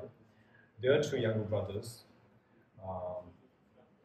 Gombungoju Balba and Ngawang Khöndung Gyaltsen, were monks. So although they also founded palaces, the palaces only functioned during their lifetime, but there was no lineage to continue it. So the buildings remain, but no family lineage. So Gombungoju Balba founded the Deki Podon, the Deki palace, and Ngawang Khöndung Gyaltsen founded the Tashi Tsek Ladon, which is the Tashi Tsek Palace. So these two were palaces, but just the buildings exist now, nothing else. So in that way, the Khön family lineage continues up until the present day. They are the main upholders of the Vajrakilaya tradition coming from the Nyingma, originally from the Nyingma Pass, and also the main holders of the Lamdre tradition, and so forth. So far, it's a paternal sort of lineage. It's mainly held by patriarchs, but however, it doesn't mean that there have not been great female masters. The female masters born into the Khön family lineage are called Jizunmas. What do we mean by Jizunmas? Ma is sort of like means a lady or mother. And Jizun, as we know, is the usual word we call Jizun Milavepa, Jizun Taba Gyaltsen. If you translate it into English, you could translate it as exalted one. But what it really means is that Jizun means that if you put your trust and hope, and if you rely on this person, whoever is this Jizun, if you rely on this Jizun, they can liberate you. They have the power to liberate you. So this is the meaning of Jizun. So anyone who has the Jizun, the great masters in the past who had the name such as Jizun, Miladepa, Jizun Tapa Gyaltsen, and so on, it means that if you rely on them, they have the ability to liberate you. So Jizun Ma, you just add the name, the word Ma, and then you understand it as a female person, a female master who, if you put your hopes in them, they can liberate you. They can free you from suffering. So Jizun Ma. And there were many great Jizunmas, although one of the earliest members one of the earliest Jizunmas is Serpa Ringmo. Her name is Serpa Ringmo. And she doesn't seem to really clearly be mentioned in the Sakya genealogy or historical records. But this is something that His Eminence Ludin Khenchen Rinpoche often mentions, that it seems that Sakya Pendita had a sister named Serpa Ringmo, and she was very devoted to Sakya Pendita, and she passed away, I believe, in Nanzhao, and she was a nun. And there's Nanzhao, if you go for pilgrimage there, you'll find her footprints there, footprints imprinted in stone. And also there's a long stupa of hers, I believe, although I've never seen it with my own eyes. And there's a statue of her. It looks like a nun. I heard that many Chinese visitors, they mistake it for a statue of a Chinese nun, but it's actually a statue of the Jizunma, Serpa Ringmo. And it's said that at the moment when she passed away, she said, "Sentient beings die lying down. So therefore, I shall die standing up." So she stood up and she died while standing up. So that is quite an achievement. So she was a great master, but there are no really clear historical writings on her. Whatever information we have on her is mainly orally passed. So we hear from the masters directly. We don't find it on writings that much. And from the Tuje Palace, there was a very famous Jizuma known as Jizuma Chimetembe Nyingma. She was related to the 31st Sakya teacher, Sakya Kungwa Lodre. She was one of the main disciples of Sakya Kungwa Lodre. Sakya Kungwa Lodre had four pillar-like disciples, and she was one of them. And she became a very important upholder of the Vajra Yogini teaching cycles. And she also, you will also find her name mentioned in the lineage of parting from the four attachments, mind training of parting from the four attachments. And so she was a great master. And then later on, from the Punzo Kodon, the Punzo Palace, there was Jizuma known as Jizuma Damjin Wangmo. And she was also a great saint. It is said that she would read the Gangyu, the collected writings of the Buddha, the words of the Buddha, again and again. And whenever she read the history of Sakya, the Sakya genealogy, she would shed tears out of great devotion. And so she was a very great siddha and master. She was the guru of many Sakya throne holders. And she was the guru of the 34th Sakya teaching, whose name was Dorje Rinchen. And also she was the guru of the Sakya throne holder from the Droma Podang, known as Tekchen Dashi Rinchen, and so forth. So she had about almost 4 or 5 Sakya throne holders or Sakya teachers who were her disciples. And later on, there was another Sakya Jizuma from the Droma Podang, Droma Palace. Her name was Gyamgun Dema Chinde. And she was an early member of the family. His Holiness, the 41st Koma teacher Rinpoche, I believe, had never met her, but she had, I think, passed away when he was a child. And he says that he maybe, from what I heard, if what I heard was correct, if I heard it incorrectly, he said something like there was something going on which seemed to be funeral processions or preparations being performed for her, but he is not too sure, I believe. But Jizum Bushu Chimen Luding had met her, and also my own grandmother, Dayun Chimo, Janet Bamo, the wife of Sakya Tsechen Ling, she had actually received teachings from Gyamgun Dhamma Chinde.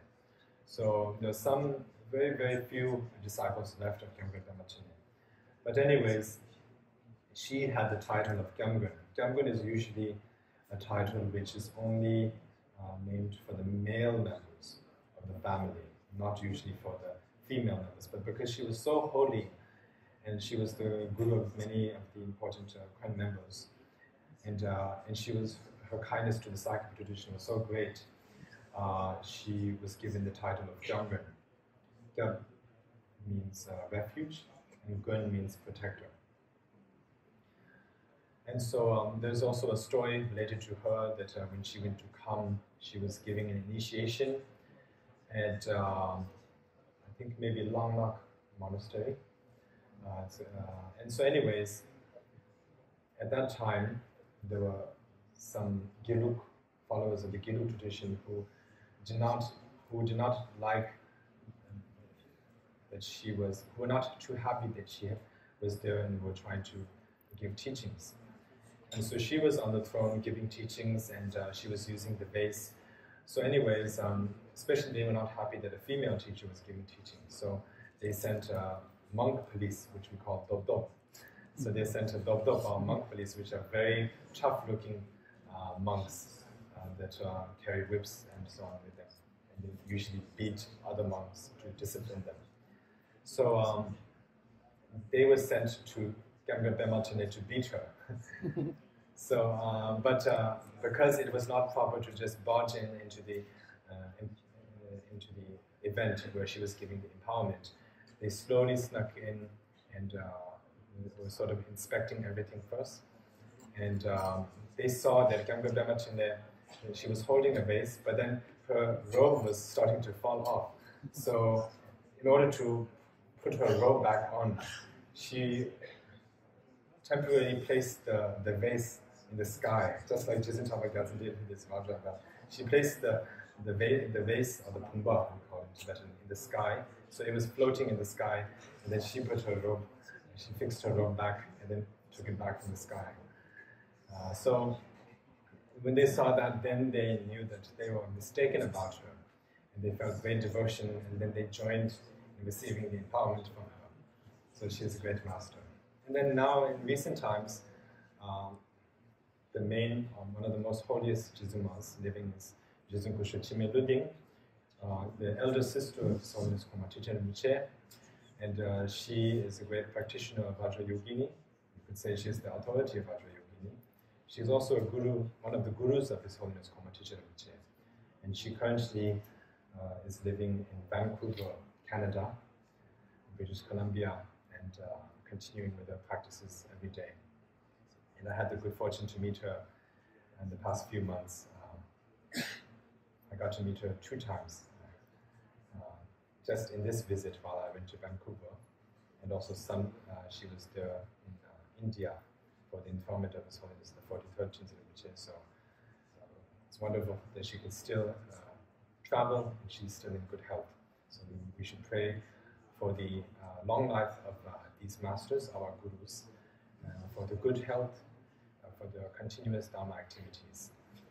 And so this is something we should always keep in mind. So anyways, following that, so this is mainly the history of the mainstream Sakya tradition, which is looked over by the Khön family, led by the Khön family. But from the mainstream Sakya tradition, many branch schools or subsects emerged, such as the Ngorpa, the Tsapa, the Dzongpa, the Nalanda, and so on. And there are some other traditions which are related, very closely related to the Sakya tradition, such as the Jonang and the Puluk and the Podong traditions. And also the Shangpa, which is now considered as the Kagyu tradition. The Shangpa is also closely related to the Sakya. So anyways, the most famous is what we call Ngor-Dzong Tsapsun, so Ngorpa, Dzongpa, and Tsapa.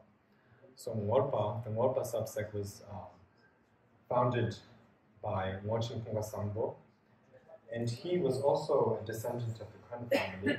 He was the son of the 16th Sakya Tsechen, Dawen Punga Rinchen. So Ngorchen was a very special being because his emergence in this world, his birth was prophesied by Lord Buddha, Shakyamuni, in not just one, but in 2 sutras. So there are 2 sutras related, taught by the Buddha, which have Ngorchen's name mentioned.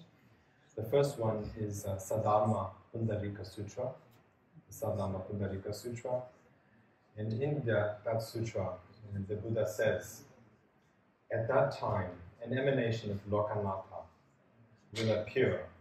At that time, the bhikshu Ananda Vajra will appear. So in this sutra, Sadharma Pundarika Sutra, Buddha Shakyamuni is saying that Ngorchen Punga Sangpo is an emanation of Avalokiteshvara, and he will appear in the future. And this one was from the Kusala Mula Paridara Sutra. The second one, which is from the Sadharma Pundarika Sutra, goes as, I announce to the Sangha of fully ordained monks, Ananda Vajra, upholder of my Dharma, having honored 600 million Sugatas, will become a conqueror in the future. His name will be Sagara Buddhidharin. He will also be known then as the Abhijna Prapta in the Buddha field that is lovely to behold and perfectly pure, Anunata Dvaja Vajrayanti. So in this sutra, if you cannot translate it, that is fine. But anyways, most important thing to know is that he was prophesied by the Buddha Shakyamuni. So he founded Ngor Eram Chöden. He first trained at Sakya Monastery itself, but he wanted to move to a more secluded place and to sort of instigate or start a very strict and wonderful, authentic sort of practice following the Vinaya tradition. So he therefore went to Shigatse and founded Ngor Eram Chöden. And starting from him, there were many, many masters that emerged in the Ngorpa tradition. His successors came to be known as the Ngor throne holders, and so far there have been 78 Ngor throne holders in total. So while for the Sakya mainstream Sakya tradition, the throne holder, so far there have been 43. In the Ngor tradition, there have been 78. Although the Ngor tradition was founded later compared to the mainstream Sakya tradition, the Ngor throne holders were changed more often and more quicker. So therefore, there are more members, more people, more masters who became Ngor throne holders.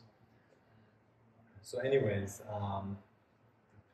Ngorchen Kungpa Sangpo was a great master, especially he was the authority on the subject of mantra, you could say tantra. Usually we say that from the Sakya tradition emerged many great masters, and just like India, just like Nalanda had produced the 6 ornaments of Nalanda, likewise there's such a thing called the 6 ornaments of Tibet, and all of these are Sakyapa masters. There are 2 masters who were extremely learned in sutra, on the topic of sutra, and these were what we call Yakrong, so Yakten Sankepal and Rongten Sheja Kunrik. So Yakten and Rongten, so 2 masters. They were great scholars on the topic of sutra, and there are 2 masters who were scholars, experts in the topic of the subject of mantra or tantra. They were what we call Ngor-Dzong. So Ngorchen Kungpa Sangpo, the founder of the Ngor tradition, and Dzongpa Kungpa Namgyal, the founder of the Dzongpa tradition, one of the founders of the Dzongpa tradition. And then there are 2 masters who are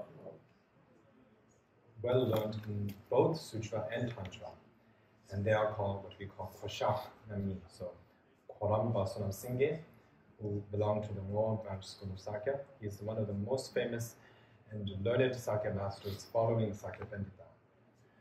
And when we study in the Sakya colleges and Sakya universities, most of the philosophical studies are based on his writings, Khoramba Sonam Singye.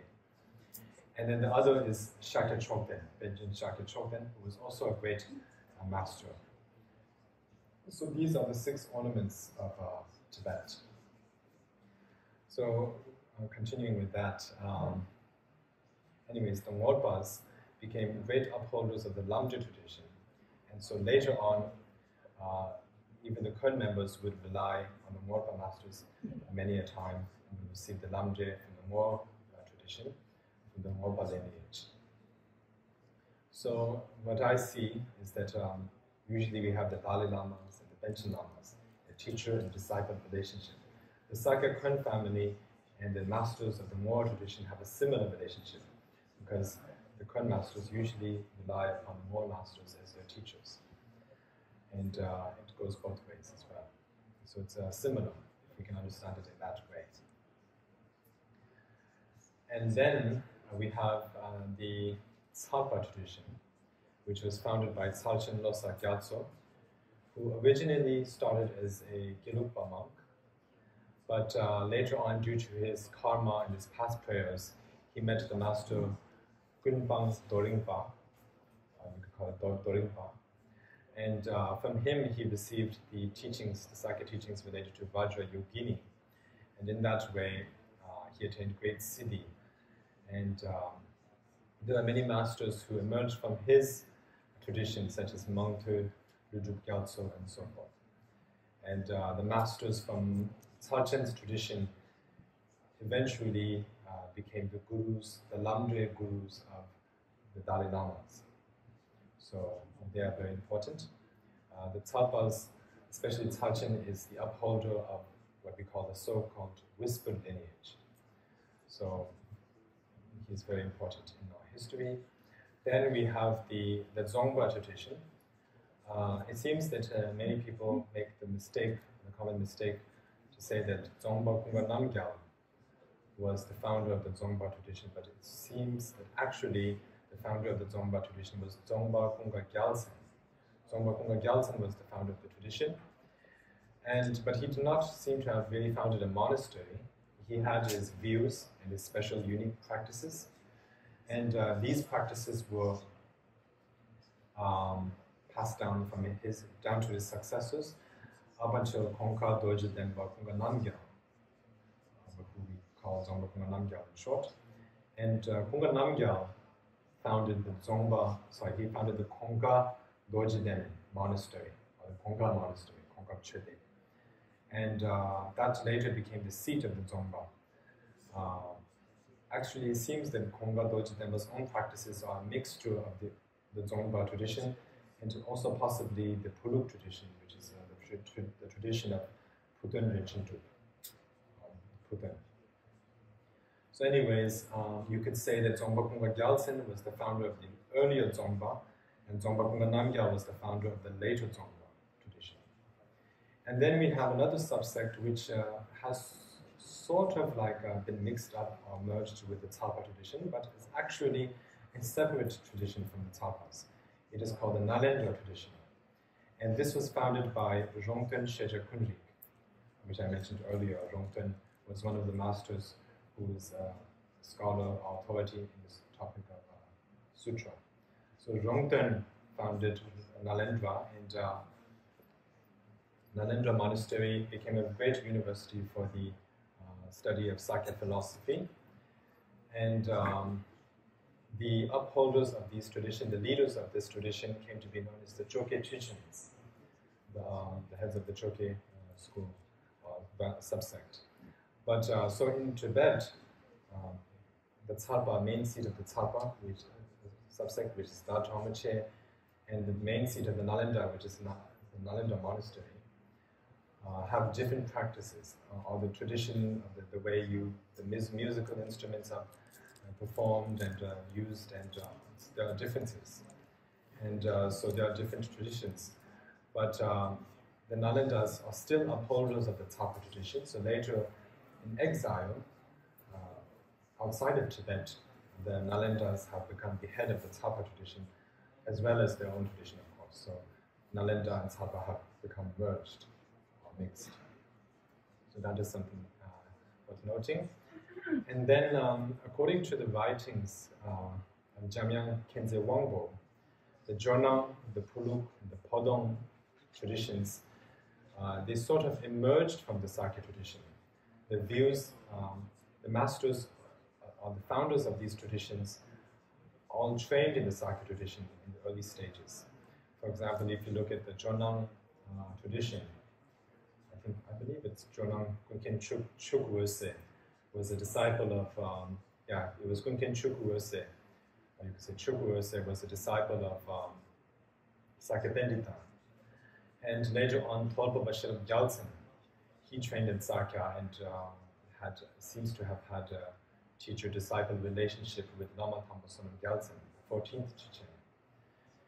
And then there is Taranatha, Jitun Taranatha, the great Jonang master. He was also a great master Jonang and Sakyapa master, who's said to have bestowed the Lamdre around 40 times. And of course there's Jonang Kunga Drolchok and such masters from the Jonangpa tradition. And if you look at their biographies, they state that they consider themselves as Sakya masters, but their view is a little bit different from the mainstream Sakya tradition, because the mainstream Sakya tradition's view on the emptiness is the emptiness of self, while theirs is the emptiness of others, which we call Shentong. So it's a different view, but they still got along with the Sakyas, and the Sakyas, like Lama Thamba, the 14th teaching, received many teachings from the Jonangpas. There's a saying that in the early part of Lama Thamba's life, he practiced the Lamdren mainly, but in the later part of his life, he focused more on the Jonang practices, such as the 6 yogas of Jonang. So Jonang is an important tradition.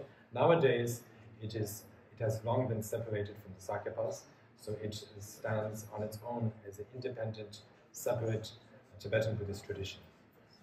And then there is the Puluk, which is also known as Shalu, and that was founded by Khöndung Rinpoche, one of the greatest historians of Tibet, and he was the cataloger. He was responsible for creating the catalogue of the Kangyu and Tengyu, the works of the Buddha, the teachings of the Buddha and his disciples. And his tradition is called the Puluk. And so there's that lineage. And then there is the Podong, which there were many masters such as Podong, Benchen, Choklen Nangyal. So Podong, Benchen, so many great masters from that lineage as well. So in any ways, all of these lineages connected to the Sakya tradition. The Sakya tradition itself is greatly connected with the other 3 Tibetan Buddhist traditions. As I mentioned earlier, the family members were followers, the Khön family members were followers of the Nyingma tradition in the early stage. So you can say Sakya emerged from the Nyingma. And you can say that the Gelug emerged from Sakya because Jetsong Kapa, Losam Chapa, and Gyaltsab Tama Rinchen and Ketu Gelug Pasang, the 3 founders of the Gelug tradition, all started out in the beginning as Sakyapa monks. They trained at the Sakyapa universities, and then later it became separate. Their tradition became separate and is now known as the Gelugpa tradition. So, as you can see, Sakya came from Nyingma, Gelug came from Sakya. So it's all very strongly connected with each other. And as for the Kagyu tradition, Kagyu itself is sort of like a separate tradition. It comes down from the teachings of Marpa, Milarepa, and Gambopa. But it emerged around the same time as the Sakya tradition, because if you look at the life of Khöndung Gyalpo and Marpa Lotsawa, it's clear that they share the same teacher, Drogmi Lotsawa. Drogmi Lotsawa was the teacher who taught the Tantras, some of the new Tantras to Khöndung Gyalpo, and Drogmi Lotsawa was the Sanskrit language teacher to Marpa Lotsawa. So Marpa Lotsawa learned Sanskrit. In order to become a translator, at that time you needed to learn Sanskrit, and he learned that from Drogmi Lotsawa. So it emerged around the same time. And so these are all basically connected, and even in the Sakya tradition we have the teachings of Vajra Yogini, the Naru Kichari teachings, the Naru Vajra Yogini teachings, and these stream down from Master Naropa. So usually Master Naropa and Tilopa are considered as the founders or the earliest members of the Kagyu tradition. But there are also some teachings which Naropa passed down not to the Kagyus, but rather it came down to the Sakyapas. So Naropa passed on the Vajra Yogini teachings to the Pamping brothers, who are true Nepali brothers, true brothers from the country of Nepal. We call them the Pamping brothers, and they passed it down to the Tibetan translators, and it came down to the Sakyapa founders. So the Sakyapas uphold these lineage. So as I mentioned, we have the Vajra Kilaya, the He Vajra, then now we have the Vajra Yogini, and then there's also the Chakra Samvara lineages, which is also quite strongly connected with the Vajra Yogini. And then we have the 13 golden dharmas, and so forth. And we also have the lineage of the Dharma protectors, such as Mahakala, the four-faced Mahakala, and all of the different Dharma protectors, which still exist to this present day. So this is the connections. Jairan Khenze Wangpo says that almost all of the Tibetan Buddhist traditions, and the masters of almost all the traditions are disciples, have been disciples of the Sakya tradition, or if not, they still greatly admire and respect the Sakya tradition, because the masters from the family clans of So, Zur, and Nup of the Nyingma tradition were all So, Zur, and Nup. They were all followers of the Sakya tradition. They greatly admired the teachings of the Sakya Pandita and Shakya Papa.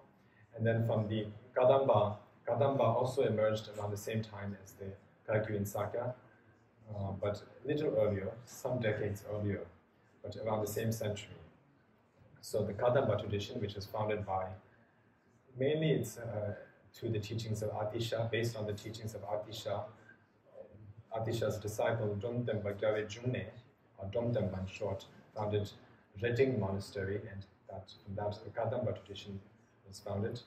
And from them, many masters such as Namkabum and so forth were disciples of Sakya Pandita and Shakya Papa. And so, very strongly connected. Nowadays, the Kadamba doesn't exist anymore. It sort of went extinct as a separate tradition, but its lineages, the teaching practice lineages, have been scattered, and the Sakyapas, the Kagyupas, and the Gelupas have taken upon themselves the responsibility of guarding the Kadamba teachings from dying out. So we all are the upholders of their teachings. And then, so we have the Kadamba. And then from the Kagyupa, there is the Gamapa Tusum Kemba, who was the founder of the Kamakagyu tradition. And he received the Lamdre from 3 of Sachen Kumanying's disciples. So there's a connection with the Kagyupas, the Kamakamsans, and then from the Pardu Kagyu tradition, there is the founder of that tradition, who is known as Pamadrupa. And he was a direct disciple of Sachen Kumanyingbo, and he learned the Lamdre from Sachen, meditated for probably around 12 years at Sakya under Sachen's guidance, and he attained great realization. He even wrote a commentary on the Lamdre, which exists. And he later, following Sachen Kumanyingbo's passing, he became a disciple of Jidin Tapa. And following that, he then went to Melavirpa's disciple, Gambopa, and received teachings from Gambopa, which further enhanced his realization. And it was from Pamadrupa's many disciples, his own many disciples, that the Jigun Kagyu, the Drukpa Kagyu, the Talung Kagyu, and what we call the 8 minor Kagyu traditions emerged. So as you can see, these are all related to the Sakyapas as well, disciples of the Sakyapas. And then from the Drupa Kagyu, one of the most famous members is Khöndung Asanga, the unifier and founder of this state of Bhutan, the kingdom of Bhutan. So Khöndung Asanga. And Khöndung Asanga was the disciple of the 24th Sakya teaching, Jamyang Sonam Wangbo, from the Sakya Tuche Palace. So he received the complete Lamdre teachings from him. So from the Drupa Kagyu, that is our connection with them. And then from the Shangpa Kagyu, it's actually originally just known as Shangpa because it's not really Kagyu. Kagyu is mainly the tradition which stems down from Malpa, Milavirpa, and Gambopa, but the Shangpa lineage does not come down from their teachings. It comes down from a separate master known as Kyungpo Naljo. But anyways, Shangpa's teachings are a mixture of Sakya and Kagyu teachings, and their own, of course. But nowadays, it's categorized as the Kagyu tradition. But masters such as Mok Chokpa and Nyenden Bebe Naljo and so forth were disciples of the Sakyapas, such as Jitsun Tapa. And of course, we have the Gelupa tradition. Jetsong Kapa, he was a great disciple of Jitsun Jendawa, Sakya master, and also a disciple of Sakyapa masters such as Nyawen, Ungapel, I believe Sasang Mati Benchen, and Lama Tambasonam Jalsen, and so forth. So he received many teachings from them, empowerments, Sutra and Tantra. And So his disciples, early disciples such as Gyaltsab and Khöndung were also trained in Sakya. So these are all disciples of the Sakyas in the beginning. So in this way, we have a connection with all of the Tibetan Buddhist traditions. And so therefore, it's very important to harbor the pure vision or pure perception towards all the Dharma traditions as pure, authentic traditions. I like to think of the example of that all of these different traditions are like different airlines, different planes belonging to different companies which land at the same airport. The goal is the same, but the company is different, the service is different, the staff is different, and everything is different. Maybe the shows are different and so on, and the food is different. Everything is a little different, but the purpose, it gets you to the same place, the same airport. So likewise, all of these different traditions, it has a different lineage masters.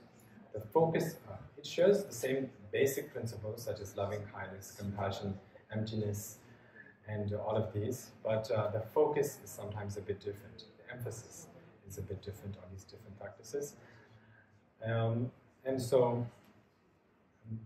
But the goal is the same. These all show a method, a way to attain enlightenment. Some people have a special karma to follow the Nyingma tradition. They like Dzogchen teachings, and they sometimes will find better results if they follow that tradition. That is their karma. And whatever your karma is, you should follow that tradition. Some people have more karma to be benefited to the Lamdre's teachings and the Sakyas. For that, we have the Sakya tradition, and so forth for the Gaikyu and the Geluk and so forth, so on.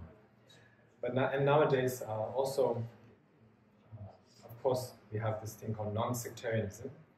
Around the 19th century and 20th century, there were great masters of the non-sectarian movement, such as Jamyang Khyentse Wangpo, Shogyu Deshen Lingpa, Jamgyur Gongtu Lodro Taye, and Jamyang Khyentse Chugyu Lodro, and so forth. These were all great non-sectarian masters. They practiced all of these different traditions and harbored pure vision towards all of them equally. But I think, from my way of seeing it, nowadays, people think of non-sectarianism as a complete different thing. They like to say, they don't like to say, I'm Sakya. They try to avoid saying, I'm Sakya. They don't want to say, as if it's a bad thing to consider themselves a Sakya. Or, I'm not Nyingma, I'm neither Gaikyu, I'm a follower of the Buddha, and I'm Jime, or something like that. But I think that's a little misconception, misunderstanding of the word Jime. To understand the word Jime properly, you need to understand all of the traditions. You need to learn their practices. You need to be accustomed. You need to have an understanding of all of the traditions' practices. You cannot become Jime if you do not understand the practices of the four traditions. Just not practicing anything and saying, I'm a follower of Buddha, I don't follow any particular tradition, is a very lazy thing to do. It's just a lazy excuse.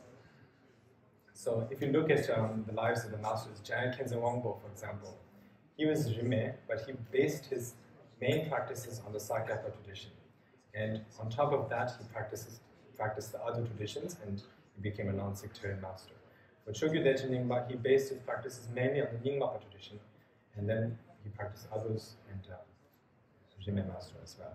Jamgyur Gongtu mainly on the Karma Kagyu, and then also other traditions, and so forth. So that's how you do it. You need to base your practices on one main lineage, and then if you want to be Jime and non-sectarian, then you need to practice the other things. But still, you need to have a stable base.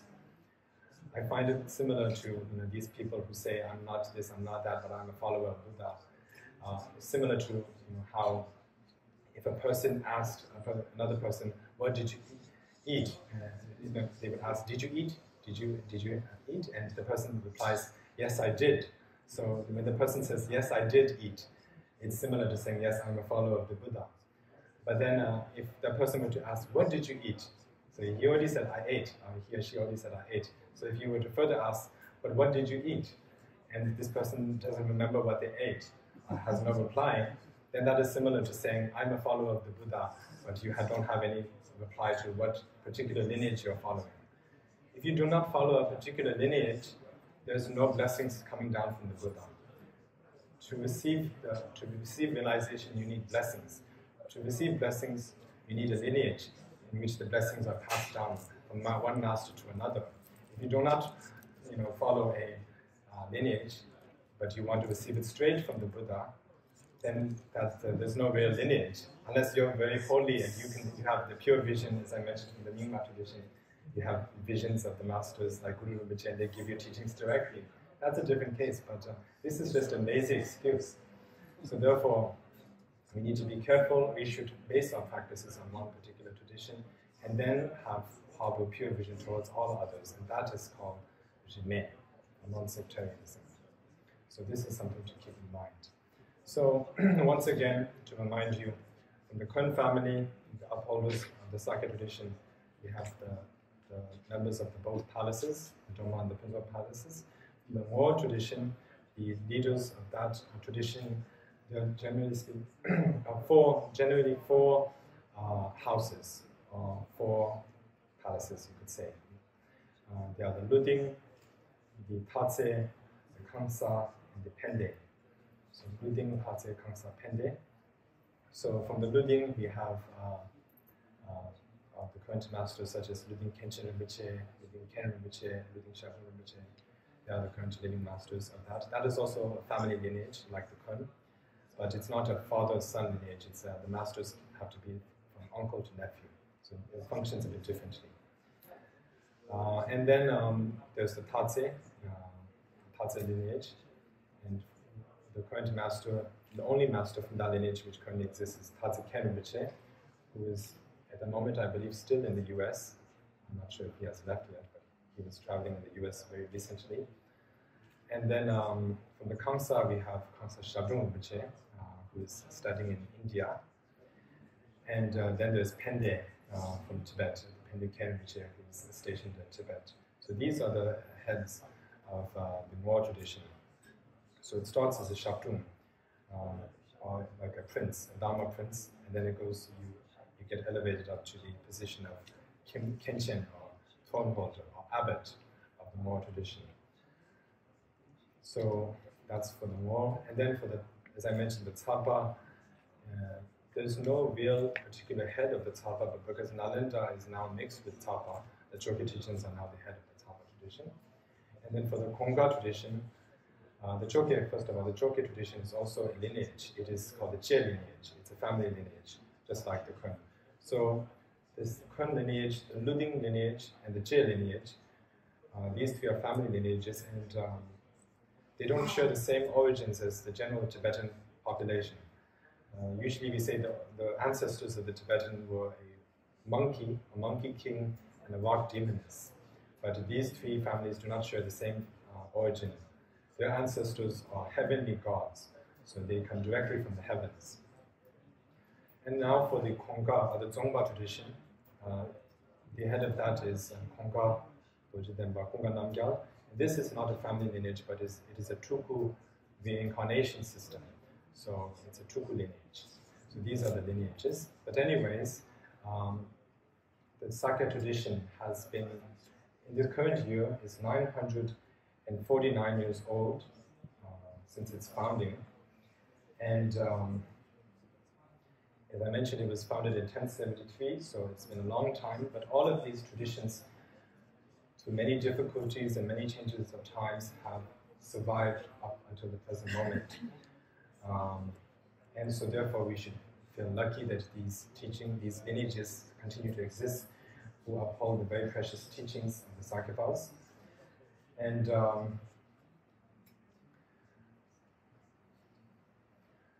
there is a calculation system, according to Buddhism, of how many years has passed since the Buddha's passing, since the Buddha passed into Parinirvana. And usually, according to the Theravada tradition, we say over 2,500 years, something like that. Probably now 2,550 years over that. But according to the Sakya tradition's calculation system, actually around 4,000 years have passed since the Buddha's passing. And in a way, this is not really good news, because the Buddha's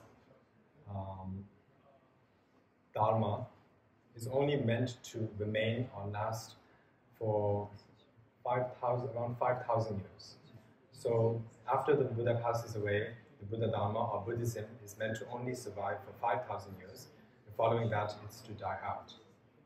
And if, according to our system, 4,000 years have passed already, then we are very close to the near or end of Buddhism. So, of course, this is not good news, but I'm mentioning this because it may serve as an inspiration to work hard with the understanding of the little time we have left, with the little time that we have left, that Buddhism remains on this earth. It might inspire us or push us to not waste time and to, strengthen our efforts in our Dharma practice and benefiting others. But anyways, in the year 1073, when Khöndung Asanga founded the first monastery, Sakya monastery, around 3,207 years had already passed at that time. So around this year, the current year, just around, I cannot say for sure, but in this year, 2022, 4,155 years, around that, this time has already passed. So, one thing to mention, in the photos we see the Sakya monastery in Tibet. There's like a square-shaped large monastery. But this is not the original monastery which Khöndung Asanga founded. The original monastery was on the hill, and that survived till around 900 years, just up until 1959, and then it was destroyed, unfortunately. So that was founded by Khöndung Asanga, and then the one we see nowadays, which is below the hill, the square-shaped, large, very majestic-looking monastery, which almost looks like a palace, a fortress. That is the Sakya monastery, which was founded by Dogon Chogyal Papa, the ruler of Tibet and the 7th Sakya Tsechen. So the first monastery was by Khöndung Asanga was founded in the 11th century, and the one we see nowadays, which is below the hill, was founded in the 13th century. So when the one we see nowadays, it was mainly founded according to Chogyal Papa's wishes, but it was the actual person who took the responsibility to found it or build it up was the minister known as Panchen Sakya Sangpo. And when he built this monastery, around 3,400 years have passed since the Buddha's passing. So when the first Sakya monastery was built, 3,207 years have passed. When the current monastery we have right now, which by now is around 700 years since its founding, when it was first built, 3,400 years had passed since Buddha Shakyamuni had passed away. And when Khöndung Asanga founded Ngor Ewamche in Shigatse, which he founded in the year 1429, which is the 15th century. At that time, 3,562 years had passed since Lord Buddha Shakyamuni's passing into Bhagavad. And when Rongten Sheja Kunrik, the founder of Nalanda Monastery, not the one, of course, in India, but the one in Tibet, the Penyin Nalanda Monastery, when he founded that monastery, which he founded in 1436, also in the 15th century, around 3,569 years had passed. So by that time, a lot of years had already passed. So right now it's about 4,155 years. So now is the age of the decline of the Dharma. It's called the degenerate ages. It only gets worse from here. But looking at the positive side, we are all born with a human life. We have all come in contact with the precious Dharma, the solution to being freed from suffering, taught by the Buddha, which is like the nectar or medicine. And we have all had the great fortune to meet our root gurus, great enlightened masters like their holinesses, who are here, and also the other masters who are living in the other countries. And as we have gathered here, we will continue to get the chance day by day to receive the Dharma teachings. We should always make sure to receive as much Dharma teachings as we can as the masters are living, as this is a very precious time. At the best, we should make the effort to attend and follow the teacher wherever the Dharma programs are going to be held. And if not, due to health reasons, or old age or some other difficulties, we should at least try to join. Now we have social media, we can join the teachings through Zoom and YouTube, and there's such a thing called live streaming, so which we did not have in the past, but now we have that, so that is also always an option. But the best way is to follow the Guru in their footsteps. The more effort you make, the more negative karma is purified and the more good merit is accumulated.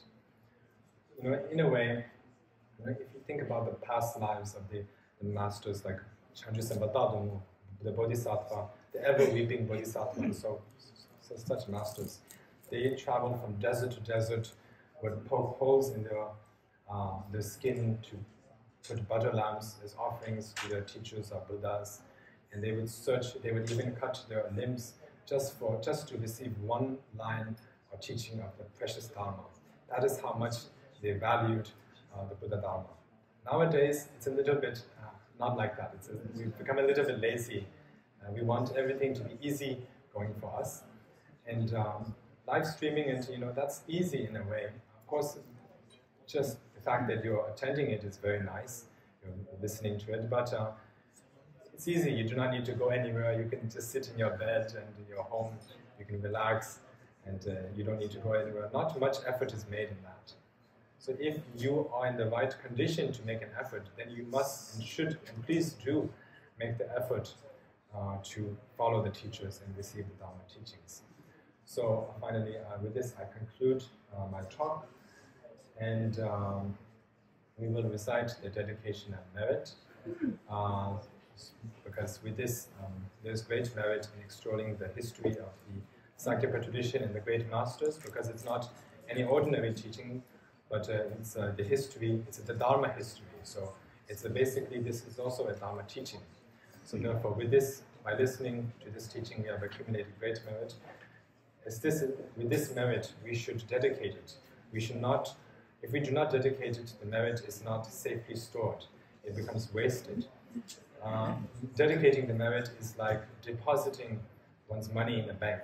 It's safely stored. So likewise, if we dedicate the merit to enlightenment, for the enlightenment of all sentient beings, then the merit that we have accumulated does not get wasted, and we can enjoy it up until we ourselves attain enlightenment. So basically, dedication and merit is the Buddhist idea, the Mahayana idea of dedication and merit, is to pray that through the merit, whatever merit one has accumulated, through this merit, may this merit serve as a cause for all sentient beings to swiftly attain enlightenment. This thought, our prayer, is called dedication, the dedication of merit.